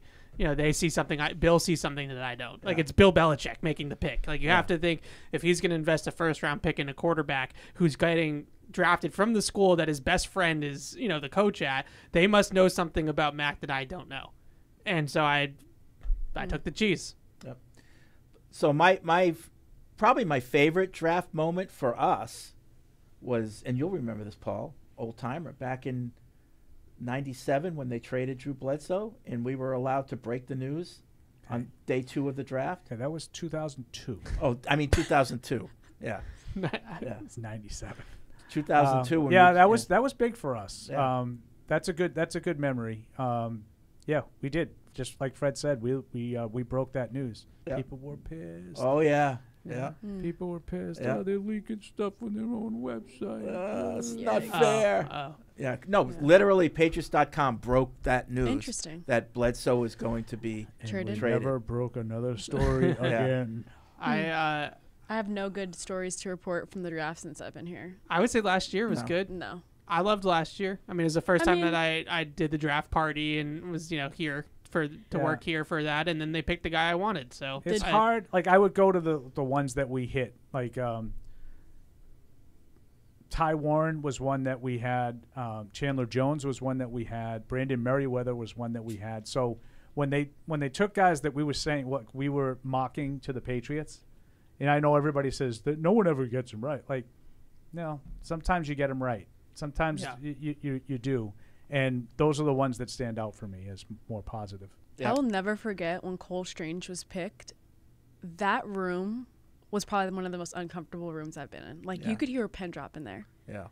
One, when they traded back, everyone booed. But then two, when they picked him, it was crazy, especially because I think someone called and was like, it was disbelief. If they pick so-and-so, like, I'm jumping off a bridge. I think that was the same draft party. I was like, this is... And, poor Cole Strange, he's like the example of the overreach in recent years for the Patriots. And it's not his fault, But, like, man, was that an overreach. Yeah. Frankly, the whole draft. That whole class is bad. They overdrafted every single player in that draft by like a round or two. Yeah. Cole Strange, Tyquan. I think Marcus Jones is probably the only guy and he's the best player. And that was the only pick that I liked. Yeah, me too. And the thing about it, I think, other than Bill, it's all the same people here. So, like, it'd be really interesting with the truth serum. Yeah. Like, whose picks were those? They were all Bill. Well, I think it was a lot Bill, 95% Bill, and then I think Matt Groh. I still believe the guy. Cole Strange pick is because of his ties to Tennessee. Bill, he wanted to be able to say, You're so silly. "I'm from Tennessee. I was born in Tennessee, and I picked a Tennessee player." Okay, in the but first round. why not pick one from like Tennessee? like Tennessee, like in the balls. SEC, not a school that I'm I'll Googling. even give me a Memphis. He probably met the head coach at one time at Chattanooga, and he really complimented Bill up and down, and he wanted to give him a solid. Like Matt Rule. You can give him a solid by having him come in as an undrafted free agent, but not as your first round pick. Yeah, I think that Bill has the final say, but I do think that the whole collaborative part, like they're putting like boards together, and Bill's the one that's identifying. I don't think that they had Cole Strange as a 5th round pick. Everybody else in that room, and Bill just went rogue and said, "Yeah, we're going to take him in the 1st round." Yeah. I think they thought higher of him than everybody else. Yeah, I believe that. I think that they probably had like a 2nd round grade. At that point in the draft, 28 is probably going to be a guy that you graded out as a 2nd rounder because you don't. Yeah. You have maybe 15 to 18 1st round grades in a good draft class. So I can believe that they probably thought Cole Strange was with that pick, but it was just the combination of the position he plays and the fact that they reached on a guard in the 1st round was just a very bad combination. Little draft scenario game. Would you rather? There's 3 scenarios. The first one: would you rather take May, A.D. Mitchell, and then Patrick Paul? That's your first group. The second group is Jaden Daniels, Tyler Guyton, and Xavier Legette. And the third group is Marvin Harrison, Bo Nix, and Max Melton. The second one. Okay, the only one I would have no interest in is C. I don't know how Max Melton got in there. Good player. A was good, but something about B, that mixture of the quarterback obviously is great, but the tackle and the wide receiver, I really like Xavier a lot. And also just be able to get a good tackle is awesome. I would take either of the first 2, but is Patrick Paul, I assume that he's going round 1, round 2, round 3. Is that a little... That's what I thought. Like the 3rd round for him? A little earlier or late. I don't know which way. Late? A little bit just because I think, because of the tackle premium. Yeah. But I think that he's probably a 3rd round graded player. Oh, okay. But I don't know if... Good groups then. I don't know if he'll be there just because tackles are tackles. You're going to see a lot of tackles going in the 20s in this draft. You're going to have Alt, Fugawa, I would say Fashanu probably still. And then you're going to see a lot of tackles, the Guytons, the Mimses. Those guys are going to all go in the 20s. And so then day 2 becomes Kingsley Suamatia, Patrick Pollock. These guys are going to fly off the board. Because the Kingsley guy's the one that's Penei Sewell's cousin? Yeah. Okay. Really, really talented. Floyd in Michigan writes in, for all those fans who want to trade back and we will figure out the QB position down the road, please pay attention to the Minnesota Vikings. In their negotiations with the Patriots and the Vikings, they have been embarrassing themselves. They come across as a desperate team that grossly underestimated the cost to move up into the top 4 to draft a quarterback. I don't care how bad a team is, when you have an opportunity to draft a possible franchise quarterback, you draft them. Plus, bad teams pick at the top of the draft and pick quarterbacks all the time. What has Minnesota done? I don't know. Like, how are they embarrassed themselves? Well, Jeremy Fowler had a report over the weekend, which I don't know if this is what he's getting at, but I have to imagine it is. The Vikings are trying to make this trade without including 23.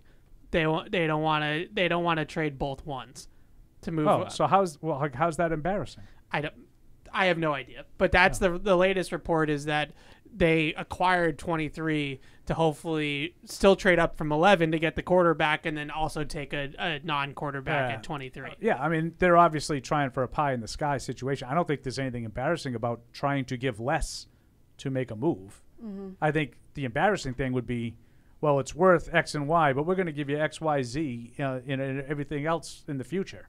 That's embarrassing. That's being desperate. Overpaying. Like that to me would be what you don't want to do. Yep. Trying to get away with paying less to me is smart. They also have... it's not going to work, but it's smart. Kwesi, their general manager, is one of these analytics guys, and his math is a little bit different in terms of the trade chart than everybody else's, and he doesn't put as much value in picks. Like, he thinks picks are not worth as much. Well, the trade charts, too, like... And I understand, like, a lot of people have said that, like, they're not going to get what they want because if you look 11 and 23, well, the emailer that emailed in just now, he's right. Like, when you have the quarterback, then that's a premium. It's not just the X on the spreadsheet. It's different. Right. This is basically a 3-quarterback draft, and this is the 3rd spot. Right. So that costs more than just what it says on the trade chart. Yeah, absolutely. Mike in Brockton. If reasons why a quarterback fails is an important thing to consider, how can you draft one 3rd overall with the uncertainties and deficiencies on this team?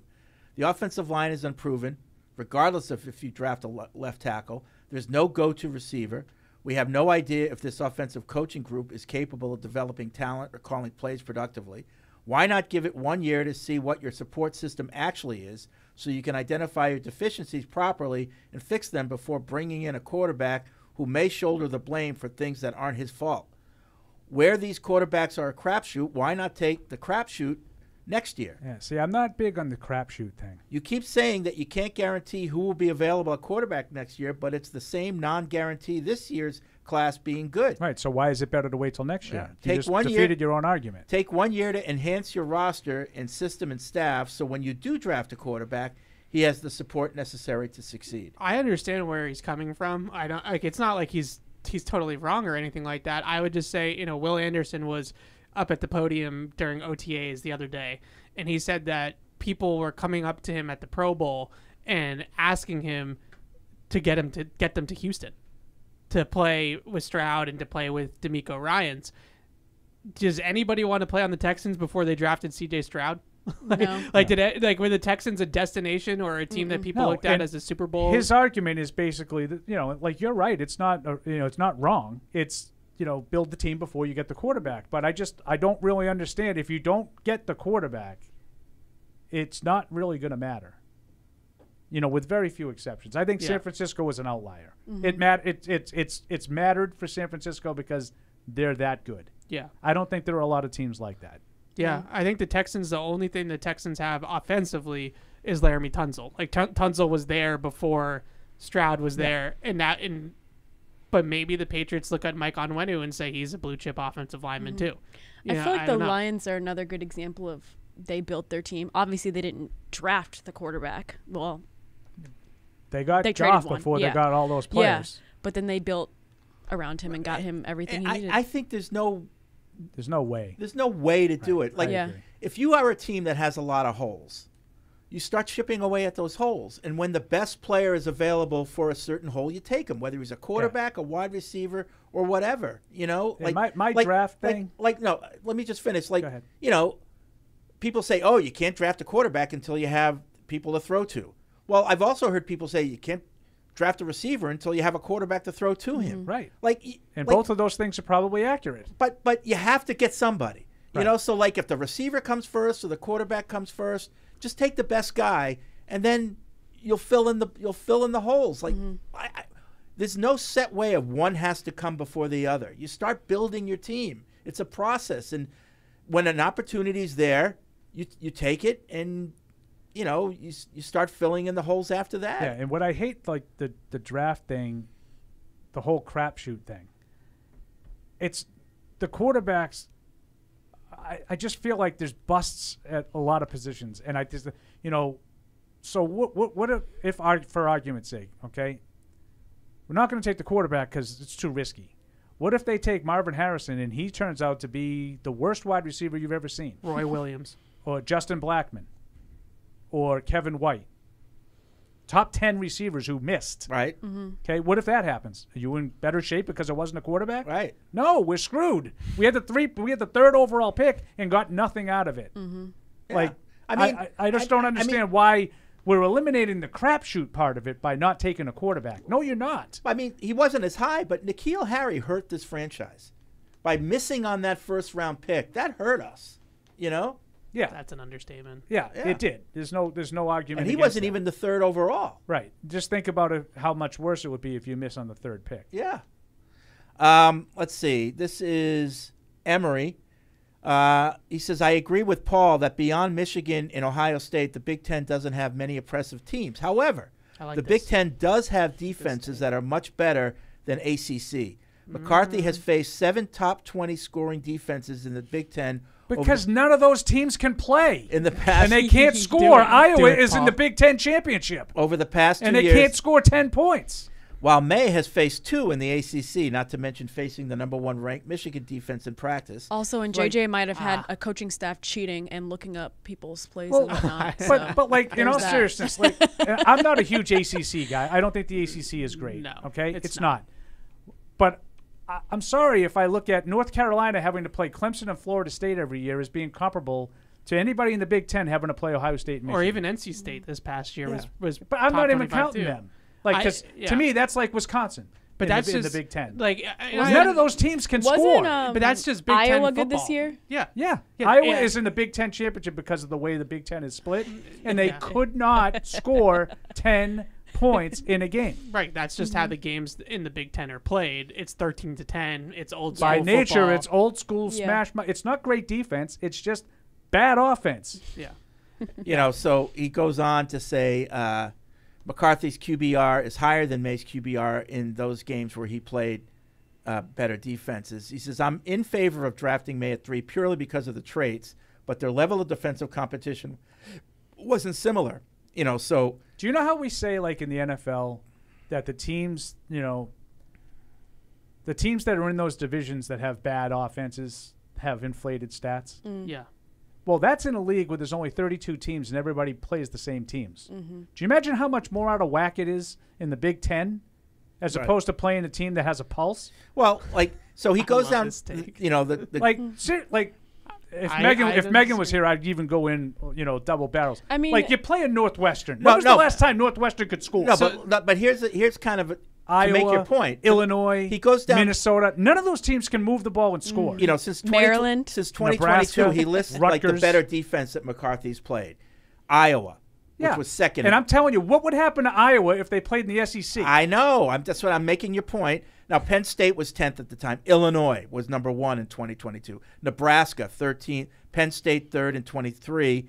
Ohio State, okay, they were good. Ohio State's good. And then Iowa again in 23. So, like, Iowa, Illinois, Nebraska, you know, they're not that good. In defenses. Yeah. I know what their numbers say. Their numbers are incredible because they play against a bunch of teams like them that can't go from here to there without falling down. Yeah. Is that what you were looking for? I love this take. Is that what you were looking because, for? I used to feel this way. The Pac-12 has gotten a lot better. The Pac-12 had a really good year last year. Yeah, but the Pac-12 ironically, in the last year of its existence. The Pac-12 has been like this for me, where like everybody in the Pac-12 is slow. And so you have like a guy like N'Keal Harry who can reverse field in the Pac-12. If N'Keal Harry tried to reverse field in the SEC, he would have been tackled for like a 10-yard loss. And that's why Michigan and Ohio State have separated themselves from the rest of that conference, because the rest of it still can't move. Yeah, they got athletes and they can now. That's compete. how I feel about the Big 12. Like all of them can score a ton of offense. Like it's like a basketball score, but then none of them can play defense. Like why is the score like 72-51? Why? It's just the way that those teams are built. Their recruiting, their coaching is all on the offensive side of the ball. It's a great example. I'm glad you brought up the Big 12. So what happened 2 years ago? Everybody talks about the national championship this year for Michigan. 2 years ago, they played a thoroughly average TCU team Duggan out of the Big 12 and gave up 50 in the semifinals. And how did J.J. McCarthy do in that game? Oh, he threw a couple of pick sixes. Like, this great defense couldn't slow down TCU that night with, say it again? Max Duggan. Who, by the way, was a terrific college quarterback. Undrafted free agent. Is nowhere near the caliber of players that we're talking about with even J.J. McCarthy. And Stonehands Quentin Johnson. Stonehands. Yeah. You hate Quentin And Johnson. I would say, Dude like, can't catch a cold. Was it this year that we saw, like, Texas play Alabama tight? Texas beat Alabama. Yeah. Beat Alabama. Like, I feel like their offenses can play. Well, now Texas is going to the SEC, but their offenses can play in the SEC. That's because they have Steve Sarkisian, who's the best. But if you had like the Big 12 offenses that are good offenses year in and year out, if they played in the Big 10, they would score just the same. Oh yeah. It's not just because the Big 12 can't play defense, which is true, but it would look a lot different if Illinois was playing against Texas, Oklahoma, Kansas State, even, back in not now, but West Virginia about 5 years ago. Yeah. Like those Big 12 offenses can score, and TCU's a good offense too. Yeah. If they were playing those teams instead of Illinois and Nebraska and Northwestern, they wouldn't be ranked number 2 in the country in defense. No disrespect to Megan, but I'll take every shot I can at her. The game that it's like when Andy Diego puts the glasses on when she does the Northwestern thing. the game, or like the one that's like, what's his best film for J.J. McCarthy is against Michigan State, who was an absolute train wreck this past year. And every single time you go through a Big Ten offensive player and you say, oh, where was his best game? It was against Michigan State. Marvin Harrison Jr., all of these guys went off against Michigan State. Good, because they should, right? Yeah. Their best game should be against the worst team. Terrible. Dylan writes in from Augusta, Maine. Thinking about McCarthy, what I can't get past when people argue he wasn't asked to do much in college is, wouldn't he be asked to do more if he had the ability? I can't imagine Harbaugh would hold him back if he truly had elite abilities. That's what scares me about it. I'm going to defend McCarthy a little bit on that. Okay. Like, if you're in college and you're Jim Harbaugh, you do what you do to gives you the best chance to go 27-1. Yeah. Like, no, I wouldn't have asked him to say, I'm going to try to help your draft stock here. We're going to throw it all over the yard. No, I mean, Harbaugh was under fire, right? Before he finally started beating Ohio State. Yeah. With Cade McNamara, by the way. He was under fire, and he had to win. Yeah. So I don't think that he should have, Yeah. I don't think that's necessarily an indictment on McCarthy that they played that way. The TCU game is kind of an indictment on McCarthy, though. But in his defense, he put up a bunch of plastic numbers in the second half. He was like 20, and he was like I think he was a true sophomore. Like he was young, but that was the one game where you had to put up points. Like I think the Alabama game started the same way, and he got bailed out. So that was the one game where they couldn't use the extra scouting that they got to win that game. Very good. I like this angle as well. Just pilot it all. So that's why he would make sense for the Patriots. Oh my! knows how to decipher information. The Big Ten stinks. They were sign stealing. He knew the plays ahead of time. I like it. I thought you were ready to argue with me on my Big Ten. No, it's it's been bubbling under the surface because I like Drake May. I'm not going to lie. Yeah. And I just don't think there's a huge difference in those two conferences. I think high end Michigan and Ohio State are better than anybody in the ACC. Yeah. I think they should get rid of all these stupid conferences and have one super conference. It's coming, Fred. The top 50 teams, and it's like soccer in Europe where You get can be relegated out of the top Northwestern, 50. you're gone. Right. Well, because of NIL and all the TV deals and stuff like that, I think that's something that they're going to have to reconfigure college football. That's coming. Yeah, where it's going There's to a be reckoning coming. There's going to all the top teams are going to just play each other, and it's not going to be by conference, and you're not going to have Michigan beating Nebraska by 50. All these conference fat cats in their suits. Too bad. You're out because they're making boatloads of money off, running the Big Ten and all that stuff. You're out. It's one super conference. It's coming. Top 50 teams. Coming. That'd be cool, huh? Mm-hmm. And football's driving the boat, Chief. Yep. And basketball's going to end up having to follow suit. It's going to ruin that tournament. You watch. Oh yeah. The tournament this year was wild. Why do you think so? You think basketball would do this? Basketball wants more of the power teams, the money teams in the tournament, and they want to push out the little guys that get automatic bids. Yeah. I personally look at it not just because I'm a Northeastern guy. I'll take your little punchline away from you. Yeah.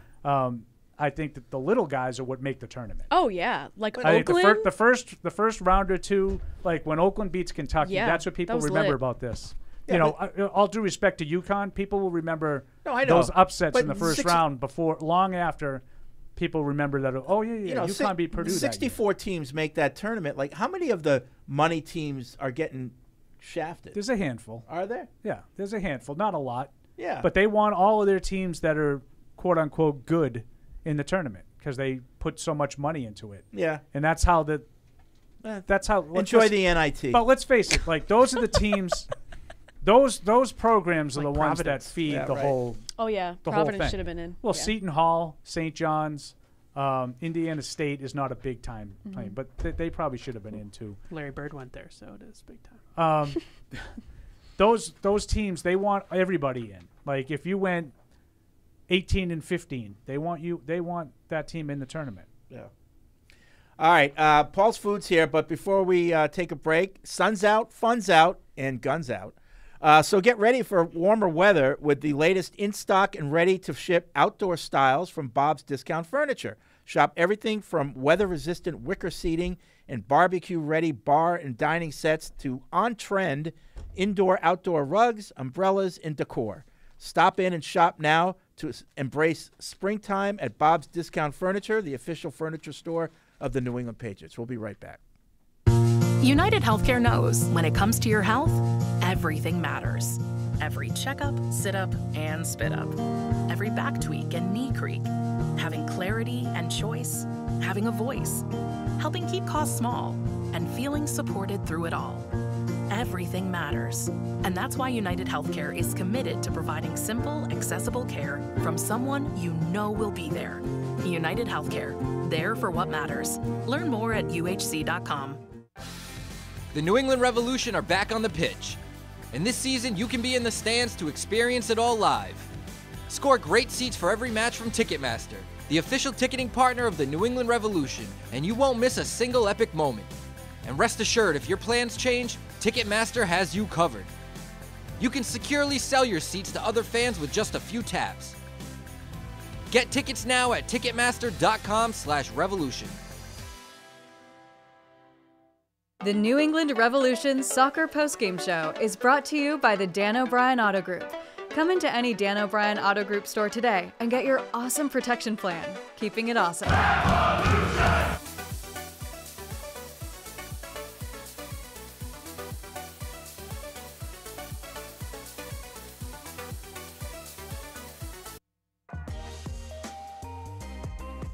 And we are back with another edition of the PU Halftime Show, joined by Chris Cassidy. I'm Matisse Bauman. And Chris, it has been a while. Yeah, it's been a while. I think people have been happy being like, they're gone. We're not gone. We're taking a little sabbatical. It's been a little crazy. A little break. It's been crazy here. All right, question one. I think you're going to get a T-shirt, but we'll see. I don't know what they're sending out these days. Question one.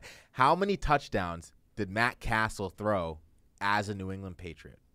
All right? This is his whole career as a Patriot. Question two. Before Billy Cundiff's missed game-time field goal attempt in the 2011 AFC Championship game, the Patriots stopped the Ravens on a potential touchdown to Lee Evans. Which Patriots defensive back broke up the potential game-winning touchdown? All right, yeah, you have no idea about that one. And question 3. This is a layup for some. How many passing yards did Tom Brady have in Super Bowl 52? All right. So, Chris. Hold on. Yeah? I had a Matt Castle jersey when I was little. I begged my parents to get me a Matt Castle jersey for my birthday one year. Because you were like, what, I was on the 6 years Castle old? train when Brady was in that starting role, and he went down. I was like, might have been the only 9-year-old who asked for a Matt Castle jersey. Do you still have it? I mean, if I do, I would never wear it. Definitely not fit anymore. Bring it to the studio. But, all right, Chris, we're going to get into this. We got football movies. I'm going to ease back into the halftime show stuff here. So what are your favorite football movies? Let's do your top 3. Top 3. We can rattle off some some special ones, though. Okay. Outside of our top We'll 3. do your top 3, and then I'll do my top 3. That sounds good. So my top 3, I mean, this is just all time, even out of the category of football movies, just one of my favorite movies of all time. Remember the Titans. Yep. That whole movie, what it stands for, it really brings everything together, whether it's football, whether it's, just everything, the whole storyline. It's amazing. The way they show those players and their sort of how they interact with each other, it's very interesting, and it teaches you about history, and it also teaches you just about the game of football in general. Classic Disney. Yeah, and I met Coach Boone. There you go. He talked to my team one year. It was pretty cool to listen to him talk. So. Love that. A legend of the game. What else you got?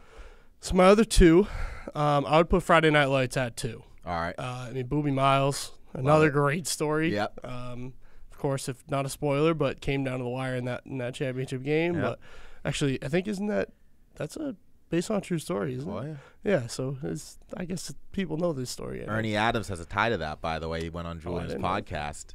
He knew the writer. The writer went to school with him, and he said he was going to write about football in Pennsylvania. And Ernie Adams was like, no, you should go to Texas. Damn, that's kind of sick. Oh, yeah. Go on. Cool. What else you got? 3 is Gridiron Gang. Love Another great one. I know we talked about it earlier, but first of all, one of The Rock's best movies. Yep. That's right before he became the Rock. Yeah, he was still Dwayne Johnson. He still has some hair on his head. Yeah, and his arms weren't like crazy blowing out of his shirts. All right. That's yeah, it? I had a little more of a description, but no.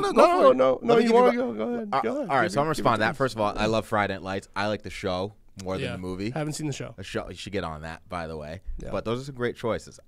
This is in no order, by the way. I think I have Gridiron Gang in my top 3, and then I got Varsity Blues, which you're showing my age here because you don't even know what that is. No. That's Paul Walker playing the quarterback. It has some Friday Night vibes. That's your homework. Varsity Blues. Varsity Blues. Morel, can you Was believe that- this? He's never seen Varsity Blues. This is crazy. Was that like 1992? That was. Let me check real quick. Yeah, Chris. Oh. Okay, and then I'm throwing Any Given Sunday in there. Have you seen that one? So that movie's very slow for me. Okay. I don't really like that movie. I watched the first hour and I shut it off because I was like, I'm kind of tired. Oh my God, no, it has a great plot and like idea. Willie Beeman. Yeah, it's all right. All right, so should we talk about some others that we didn't get in there? Yeah, go ahead. All right, We Are Marshall. Oh, banger. Absolute banger. I mean, first of all, that story is horrible. Horrible. So sad. But Matthew McConaughey, oh my gosh. Matthew McConaughey in that movie is amazing. And just, again, it tells the whole story. Very Remember the Titans-esque, tells the whole story. You get it all there, and like you kind of feel the emotions throughout the whole movie, and I love that. Yep. I love every part of it. We got The Express. Have you seen that? Is that Ernie Davis? Ernie Davis. Yep. Yes. So have you seen that one though? So we had it on a CD when it came out. I don't fully remember everything about it, but also his story is This is another one I love. The Replacements. Keanu Reeves, Shane Fell. Have you not seen that either? No. Oh, Chris, you are killing me, brother. When was that one? That's 90s too. That's 2000. 2000 on the dot. Dude, what do you want me to do about these? I want you to go back and do some homework. All right, what about this one isn't really focused on the field. Draft Day. It's all right. Yeah? Yeah. It is draft season. No, 100%. It's a good movie. Yeah. I mean, if you're somebody that needs to learn the ins and outs of how a GM functions during draft time, that's a great movie to watch. All right. But I just think it's silly. All right, I'm list a little bit. I'm list 3 more for you. I hope you've seen them. Okay. Longest Yard, the Adam Sandler version. Longest Yard, Adam Sandler version is one of the best. Okay. Burt Reynolds. Have you seen the original? Burt Reynolds. But the original's okay. Okay. All right. I prefer the Adam Sandler one. I think Invincible. Mark Wahlberg. That movie's overrated. Okay. But you've seen it? Yeah. Okay. Yeah, I've seen it. And then The Waterboy. Was that 06? Invincible? Yeah, Invincible was 06. And what about The Waterboy? Waterboy is also legendary. Although that's more. Is that less about football, or is that more The Waterboy about just Adam Sandler? That's just hilarious? Adam Sandler being Adam Sandler. Yeah, that's what I'm thinking. All right, Chris, we had some good stuff here. You have some homework because you gotta watch some of these damn movies. I'm probably not going to watch Varsity Blues or Replacements. I hate to hear that. They might talk about that on Unfiltered, actually. But, Maybe. But guys, thanks for tuning in. Send your answers in the web radio at patriots.com, and let's get back to the show. United Healthcare knows when it comes to your health, everything matters. Every checkup, sit-up, and spit-up. Every back tweak and knee creak. Having clarity and choice. Having a voice. Helping keep costs small. And feeling supported through it all. Everything matters. And that's why United Healthcare is committed to providing simple, accessible care from someone you know will be there. United Healthcare. There for what matters. Learn more at uhc.com. The New England Revolution are back on the pitch. And this season, you can be in the stands to experience it all live. Score great seats for every match from Ticketmaster, the official ticketing partner of the New England Revolution, and you won't miss a single epic moment. And rest assured, if your plans change, Ticketmaster has you covered. You can securely sell your seats to other fans with just a few taps. Get tickets now at Ticketmaster.com/revolution. The New England Revolution Soccer Postgame Show is brought to you by the Dan O'Brien Auto Group. Come into any Dan O'Brien Auto Group store today and get your awesome protection plan, keeping it awesome.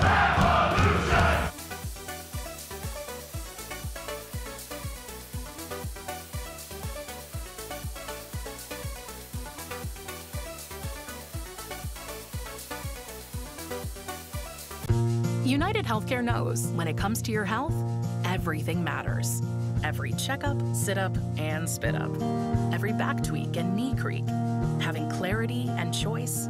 Having a voice. Helping keep costs small. And feeling supported through it all. Everything matters. And that's why United Healthcare is committed to providing simple, accessible care from someone you know will be there. United Healthcare. There for what matters. Learn more at uhc.com. The New England Revolution are back on the pitch. And this season, you can be in the stands to experience it all live. Score great seats for every match from Ticketmaster, the official ticketing partner of the New England Revolution, and you won't miss a single epic moment. And rest assured, if your plans change, Ticketmaster has you covered. You can securely sell your seats to other fans with just a few taps.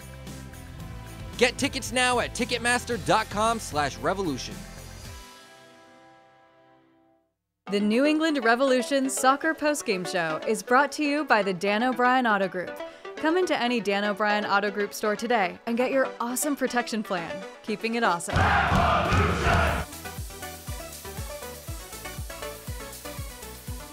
United Healthcare knows when it comes to your health, everything matters. Every checkup, sit-up, and spit-up. Every back tweak and knee creak. Having clarity and choice. Having a voice. Helping keep costs small. And feeling supported through it all. Everything matters. And that's why United Healthcare is committed to providing simple, accessible care from someone you know will be there. United Healthcare. There for what matters. Learn more at uhc.com. The New England Revolution are back on the pitch.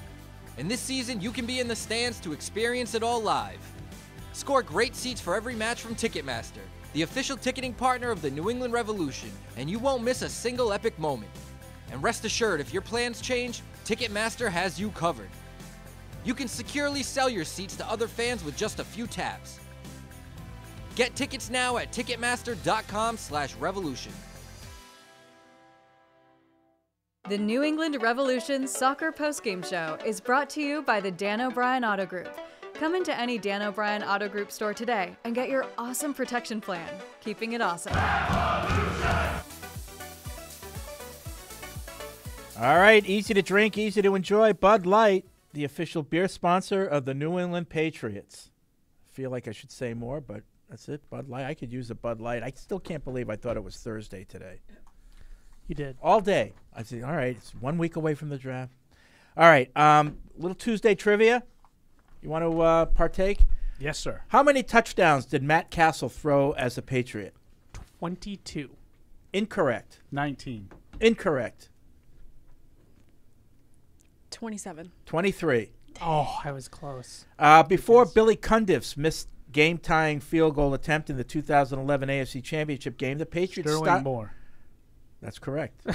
The Patriots stopped the Ravens on a potential touchdown to Lee Evans. Which Patriots defensive back broke up that potential game-winning touchdown? I'm going to rephrase that question. Which Ravens receiver dropped a pass in the end zone? That would be Lee Evans. Well, I wasn't sure if we were going to the Evans side or the Sterling Moore side. Sterling Moore, and I figured it was at the Patriots time, I remember Paul poo-pooing how good a play that was for Sterling Moore. Well, because laid hands, baby, laid hands. Because it's a drop, and if Wes Welker or Randy Moss ever did that, they'd be destroyed. I actually saw that going around Twitter, the Welker play in 2011, and was it a drop? Was it a bad throw? It's like, guys, it's been over 10 years. It's a drop. I think we can move on. It's both. It's a drop. It wasn't a perfect throw, but it should have been caught. It was a bad throw. That could have been caught.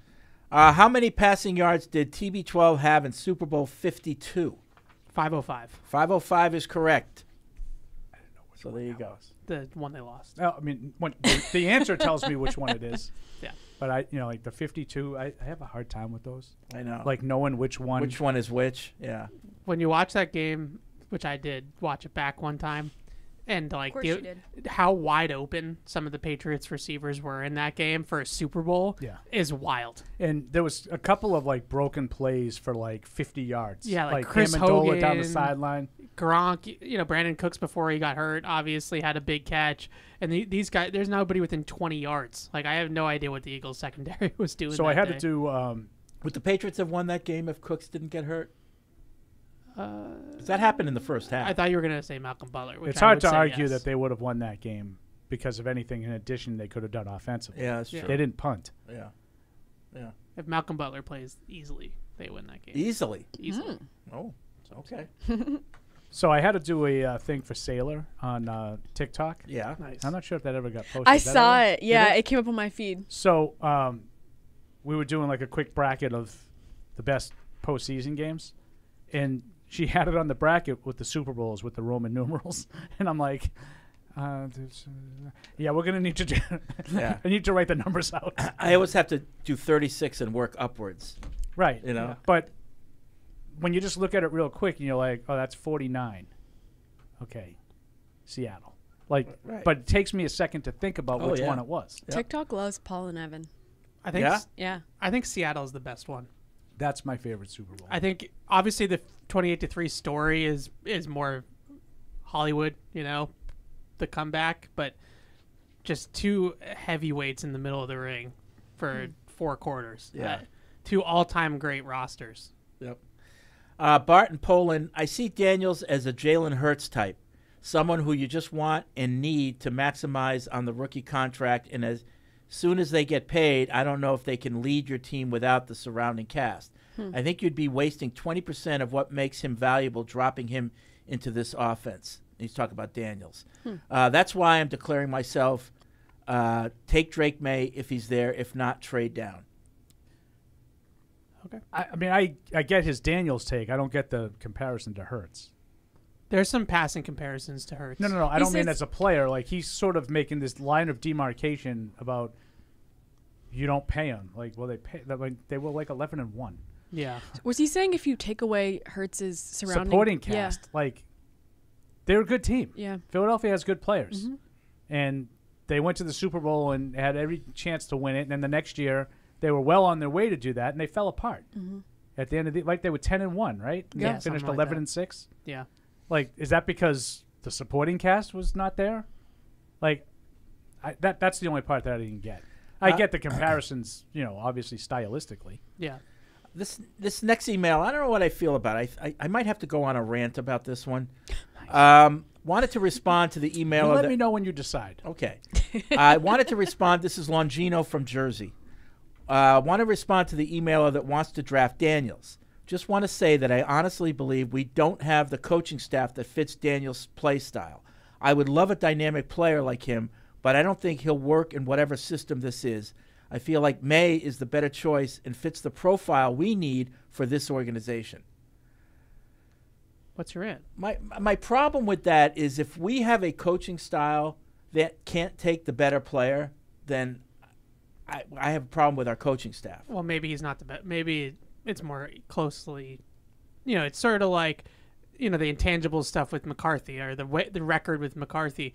I wouldn't say that puts him above the tier 2 quarterbacks, but if you feel like it's close and then you have a guy that's got those intangibles, I think it's the same thing with the system, where the system is like maybe the difference maker. Like if you have a kind of split between Daniels and May. I guess if they're close, but if you're saying that Daniels is going to be the better quarterback in the NFL, and because of our coaching staff in their system, he wouldn't be a fit in the Patriots, I got a big problem with that.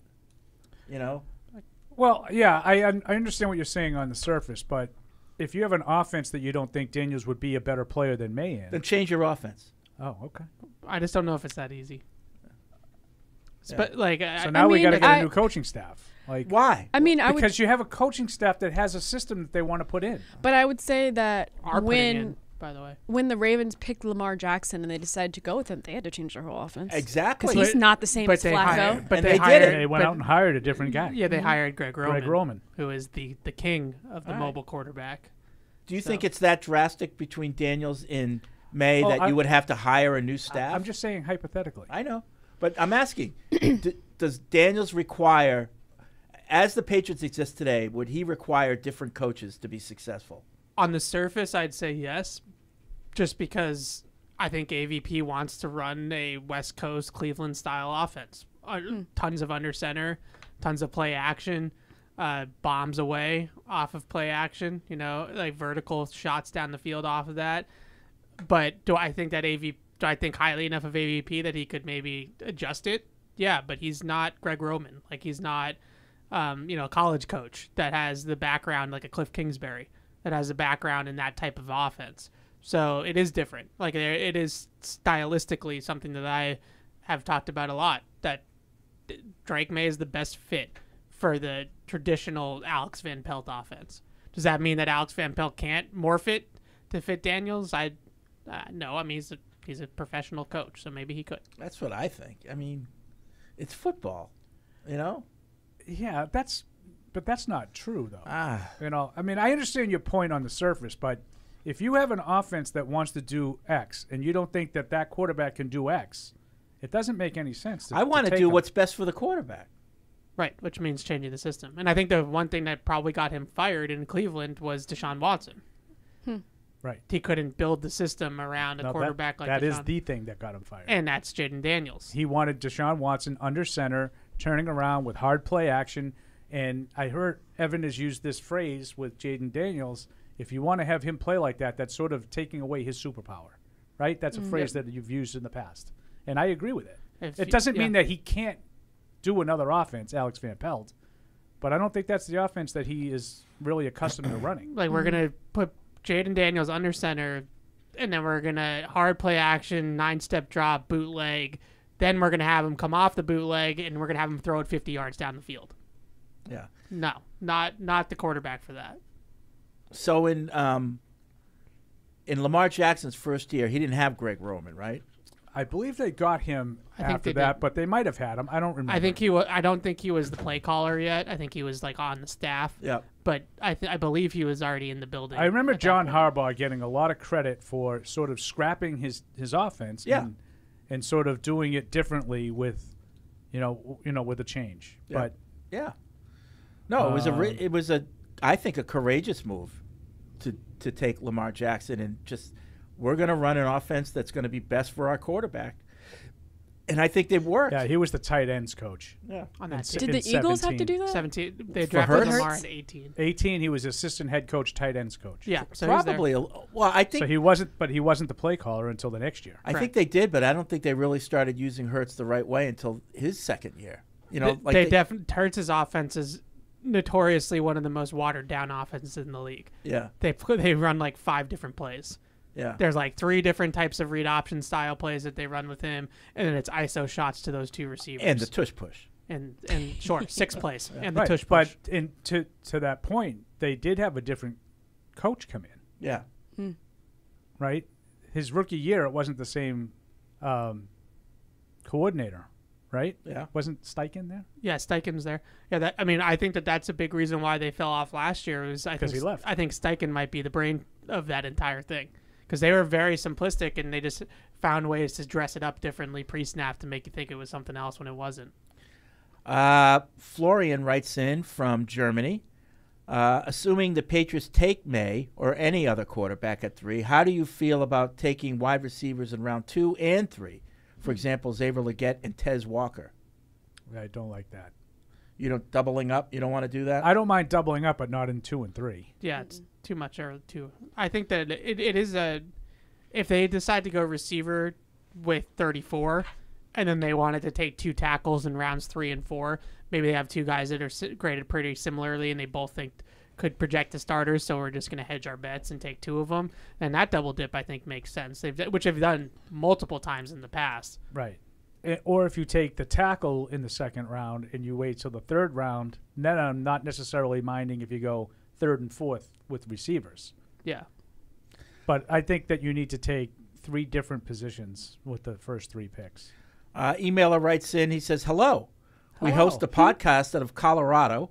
We're looking for Patriots insiders that be interested in being a podcast guest next week to discuss the Patriots draft. Fred? Would anyone be interested? Paul will do it. That's Paul written all over. Why is that Paul? I'm not, actually, the one that did the big podcast. Yeah, I was going to say week. Evan. That was you. I actually have another one tomorrow too. Oh, I did some main radio station too. Yeah, they're good people up there. Evan. Actually, the person that does these is Deuce. You gotta call. That's got Deuce written on it. You gotta call Deuce. No, in all seriousness, send us. Forward that email, Fred, to me and make sure I get it. Oh, is that a web radio?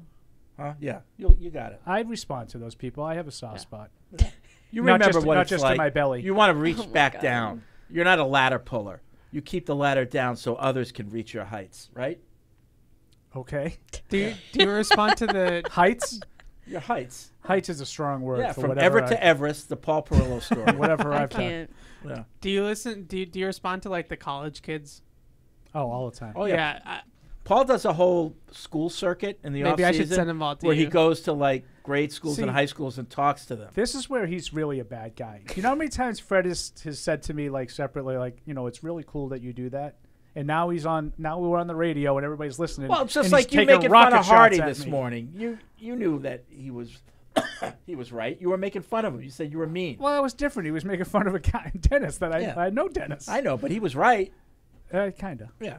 So sometimes you play a character. But yeah, I do some high school stuff, some Yeah. colleges. I'm gonna send them all to you, not because I'm like No, above you're that. not going to send them all to me. I just wait till you get the I don't give wait good till you get the advice. library circuit. I did a couple of libraries. Paul no. also in the does. spring. Paul also did does a the couple awards of banquet circuit where he talks at awards. I don't do the rubber did a chicken couple circuit. libraries. and Oh, they're I do great the E libraries. Club. I've done the E Club a couple of times. Yeah. The But E Club. That's Everett. Everett That's- Club? That's my Oh. club. Yeah. Is that the a E Club of Everett. Is that a It's like the athletic club. yeah? Is I it met hard to get someone- into? Can anyone join? Well, yeah, as long as you're a varsity athlete. Well, I mean, I think anybody. It's like a charity. It's I don't you know. give scholarships for the current. They don't know. They Wait, don't, is this students. they don't Everett always Is let, it like the Yeah. Harvard Club? they don't always No. let my Oh my kind. God. We don't join come. those things. I did get a tie with the crest on it. Yeah? E Club crest. Interesting. Nice. I met someone from Everett High School Friday. I had a panel, and Dr. Shirker, I think is his name. He played football and lacrosse there, and now he's an orthopedic surgeon.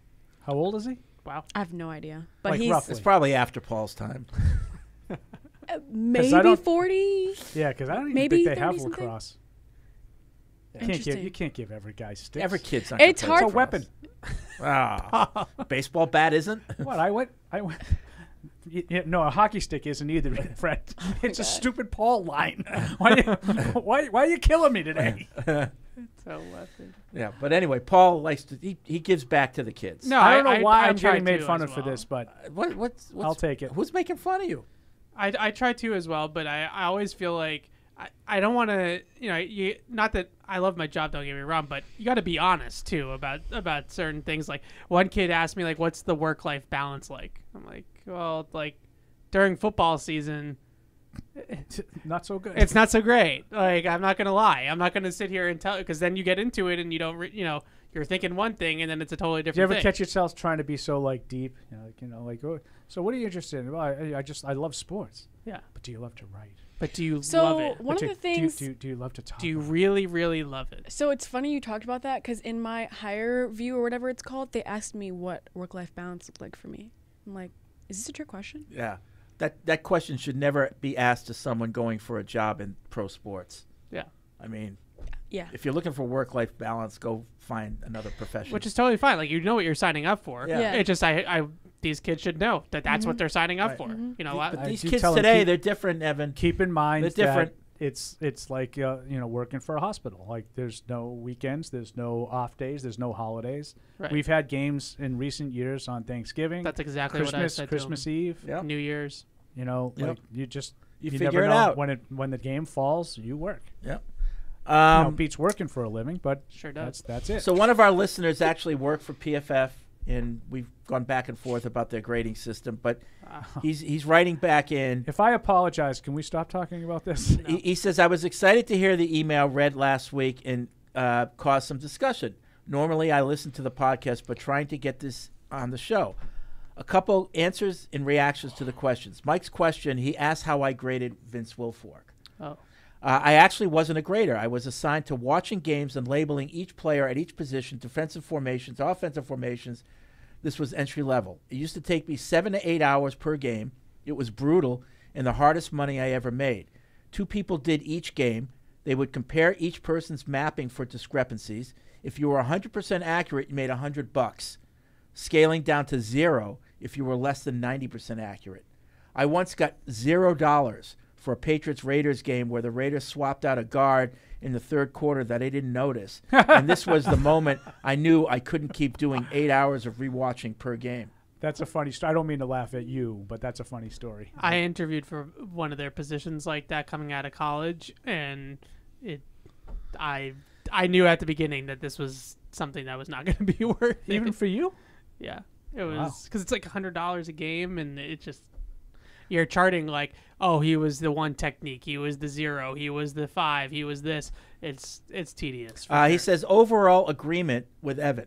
Ultimately, I get not putting 100% stake in the ratings, but what PFF tracks is ultimately a net positive in getting a pulse on who is playing well, and a lot of the metrics they track do provide insight. Not surprising that some NFL players are going to roll their eyes at some of the ratings. But I can also say that when I was there in 2011-12, there were a couple NFL scouting departments that worked directly with PFF on getting data from them. So the metrics were valued in the NFL, as some departments preferred to use PFF to outsource some of those metrics analysis. Yeah, all 32 teams now have contracts with PFF. Is that right? The entire league. Well, now that Bill is no longer. What do you mean contracts with them? They just subscribe? Or? No. They like work with them on the things that they're talking about, because a lot of these tedious jobs, like if you can outsource it and free up people to do things that maybe are more important than mapping out, alignments and stuff like that, that saves people time, and they go do other things with that time. So PFF, a lot of these places use a lot of this stuff. I couldn't agree more about the grades. The grades to me are like pass fail. If you look at them to like rank, who's the best quarterback versus the second versus the third, you're probably not going to get that. But if a guy has, a good grade and is grading out well in their system, or a guy has got an F grade in the system that usually is pretty stable, of this guy's had a good season, that guy's had a not so good season. Yeah, but I think where people roll their eyes is when they say so-and-so is the highest graded lineman. And by watching, he's not. He shouldn't be. You know? They have a tough time, I would say, with linemen in particular. Yeah. My problem isn't necessarily the evaluation per se. It's all percentages, and that's why I think, and it's not their fault that their numbers get interpreted and I think in incorrect ways. Like, this guy is the best cover corner in the league. He's played 20% of the snaps, so that means like he was successful on 18 of his 20 plays. So he's ranked higher than Steph Gilmore the year he won Defensive MVP.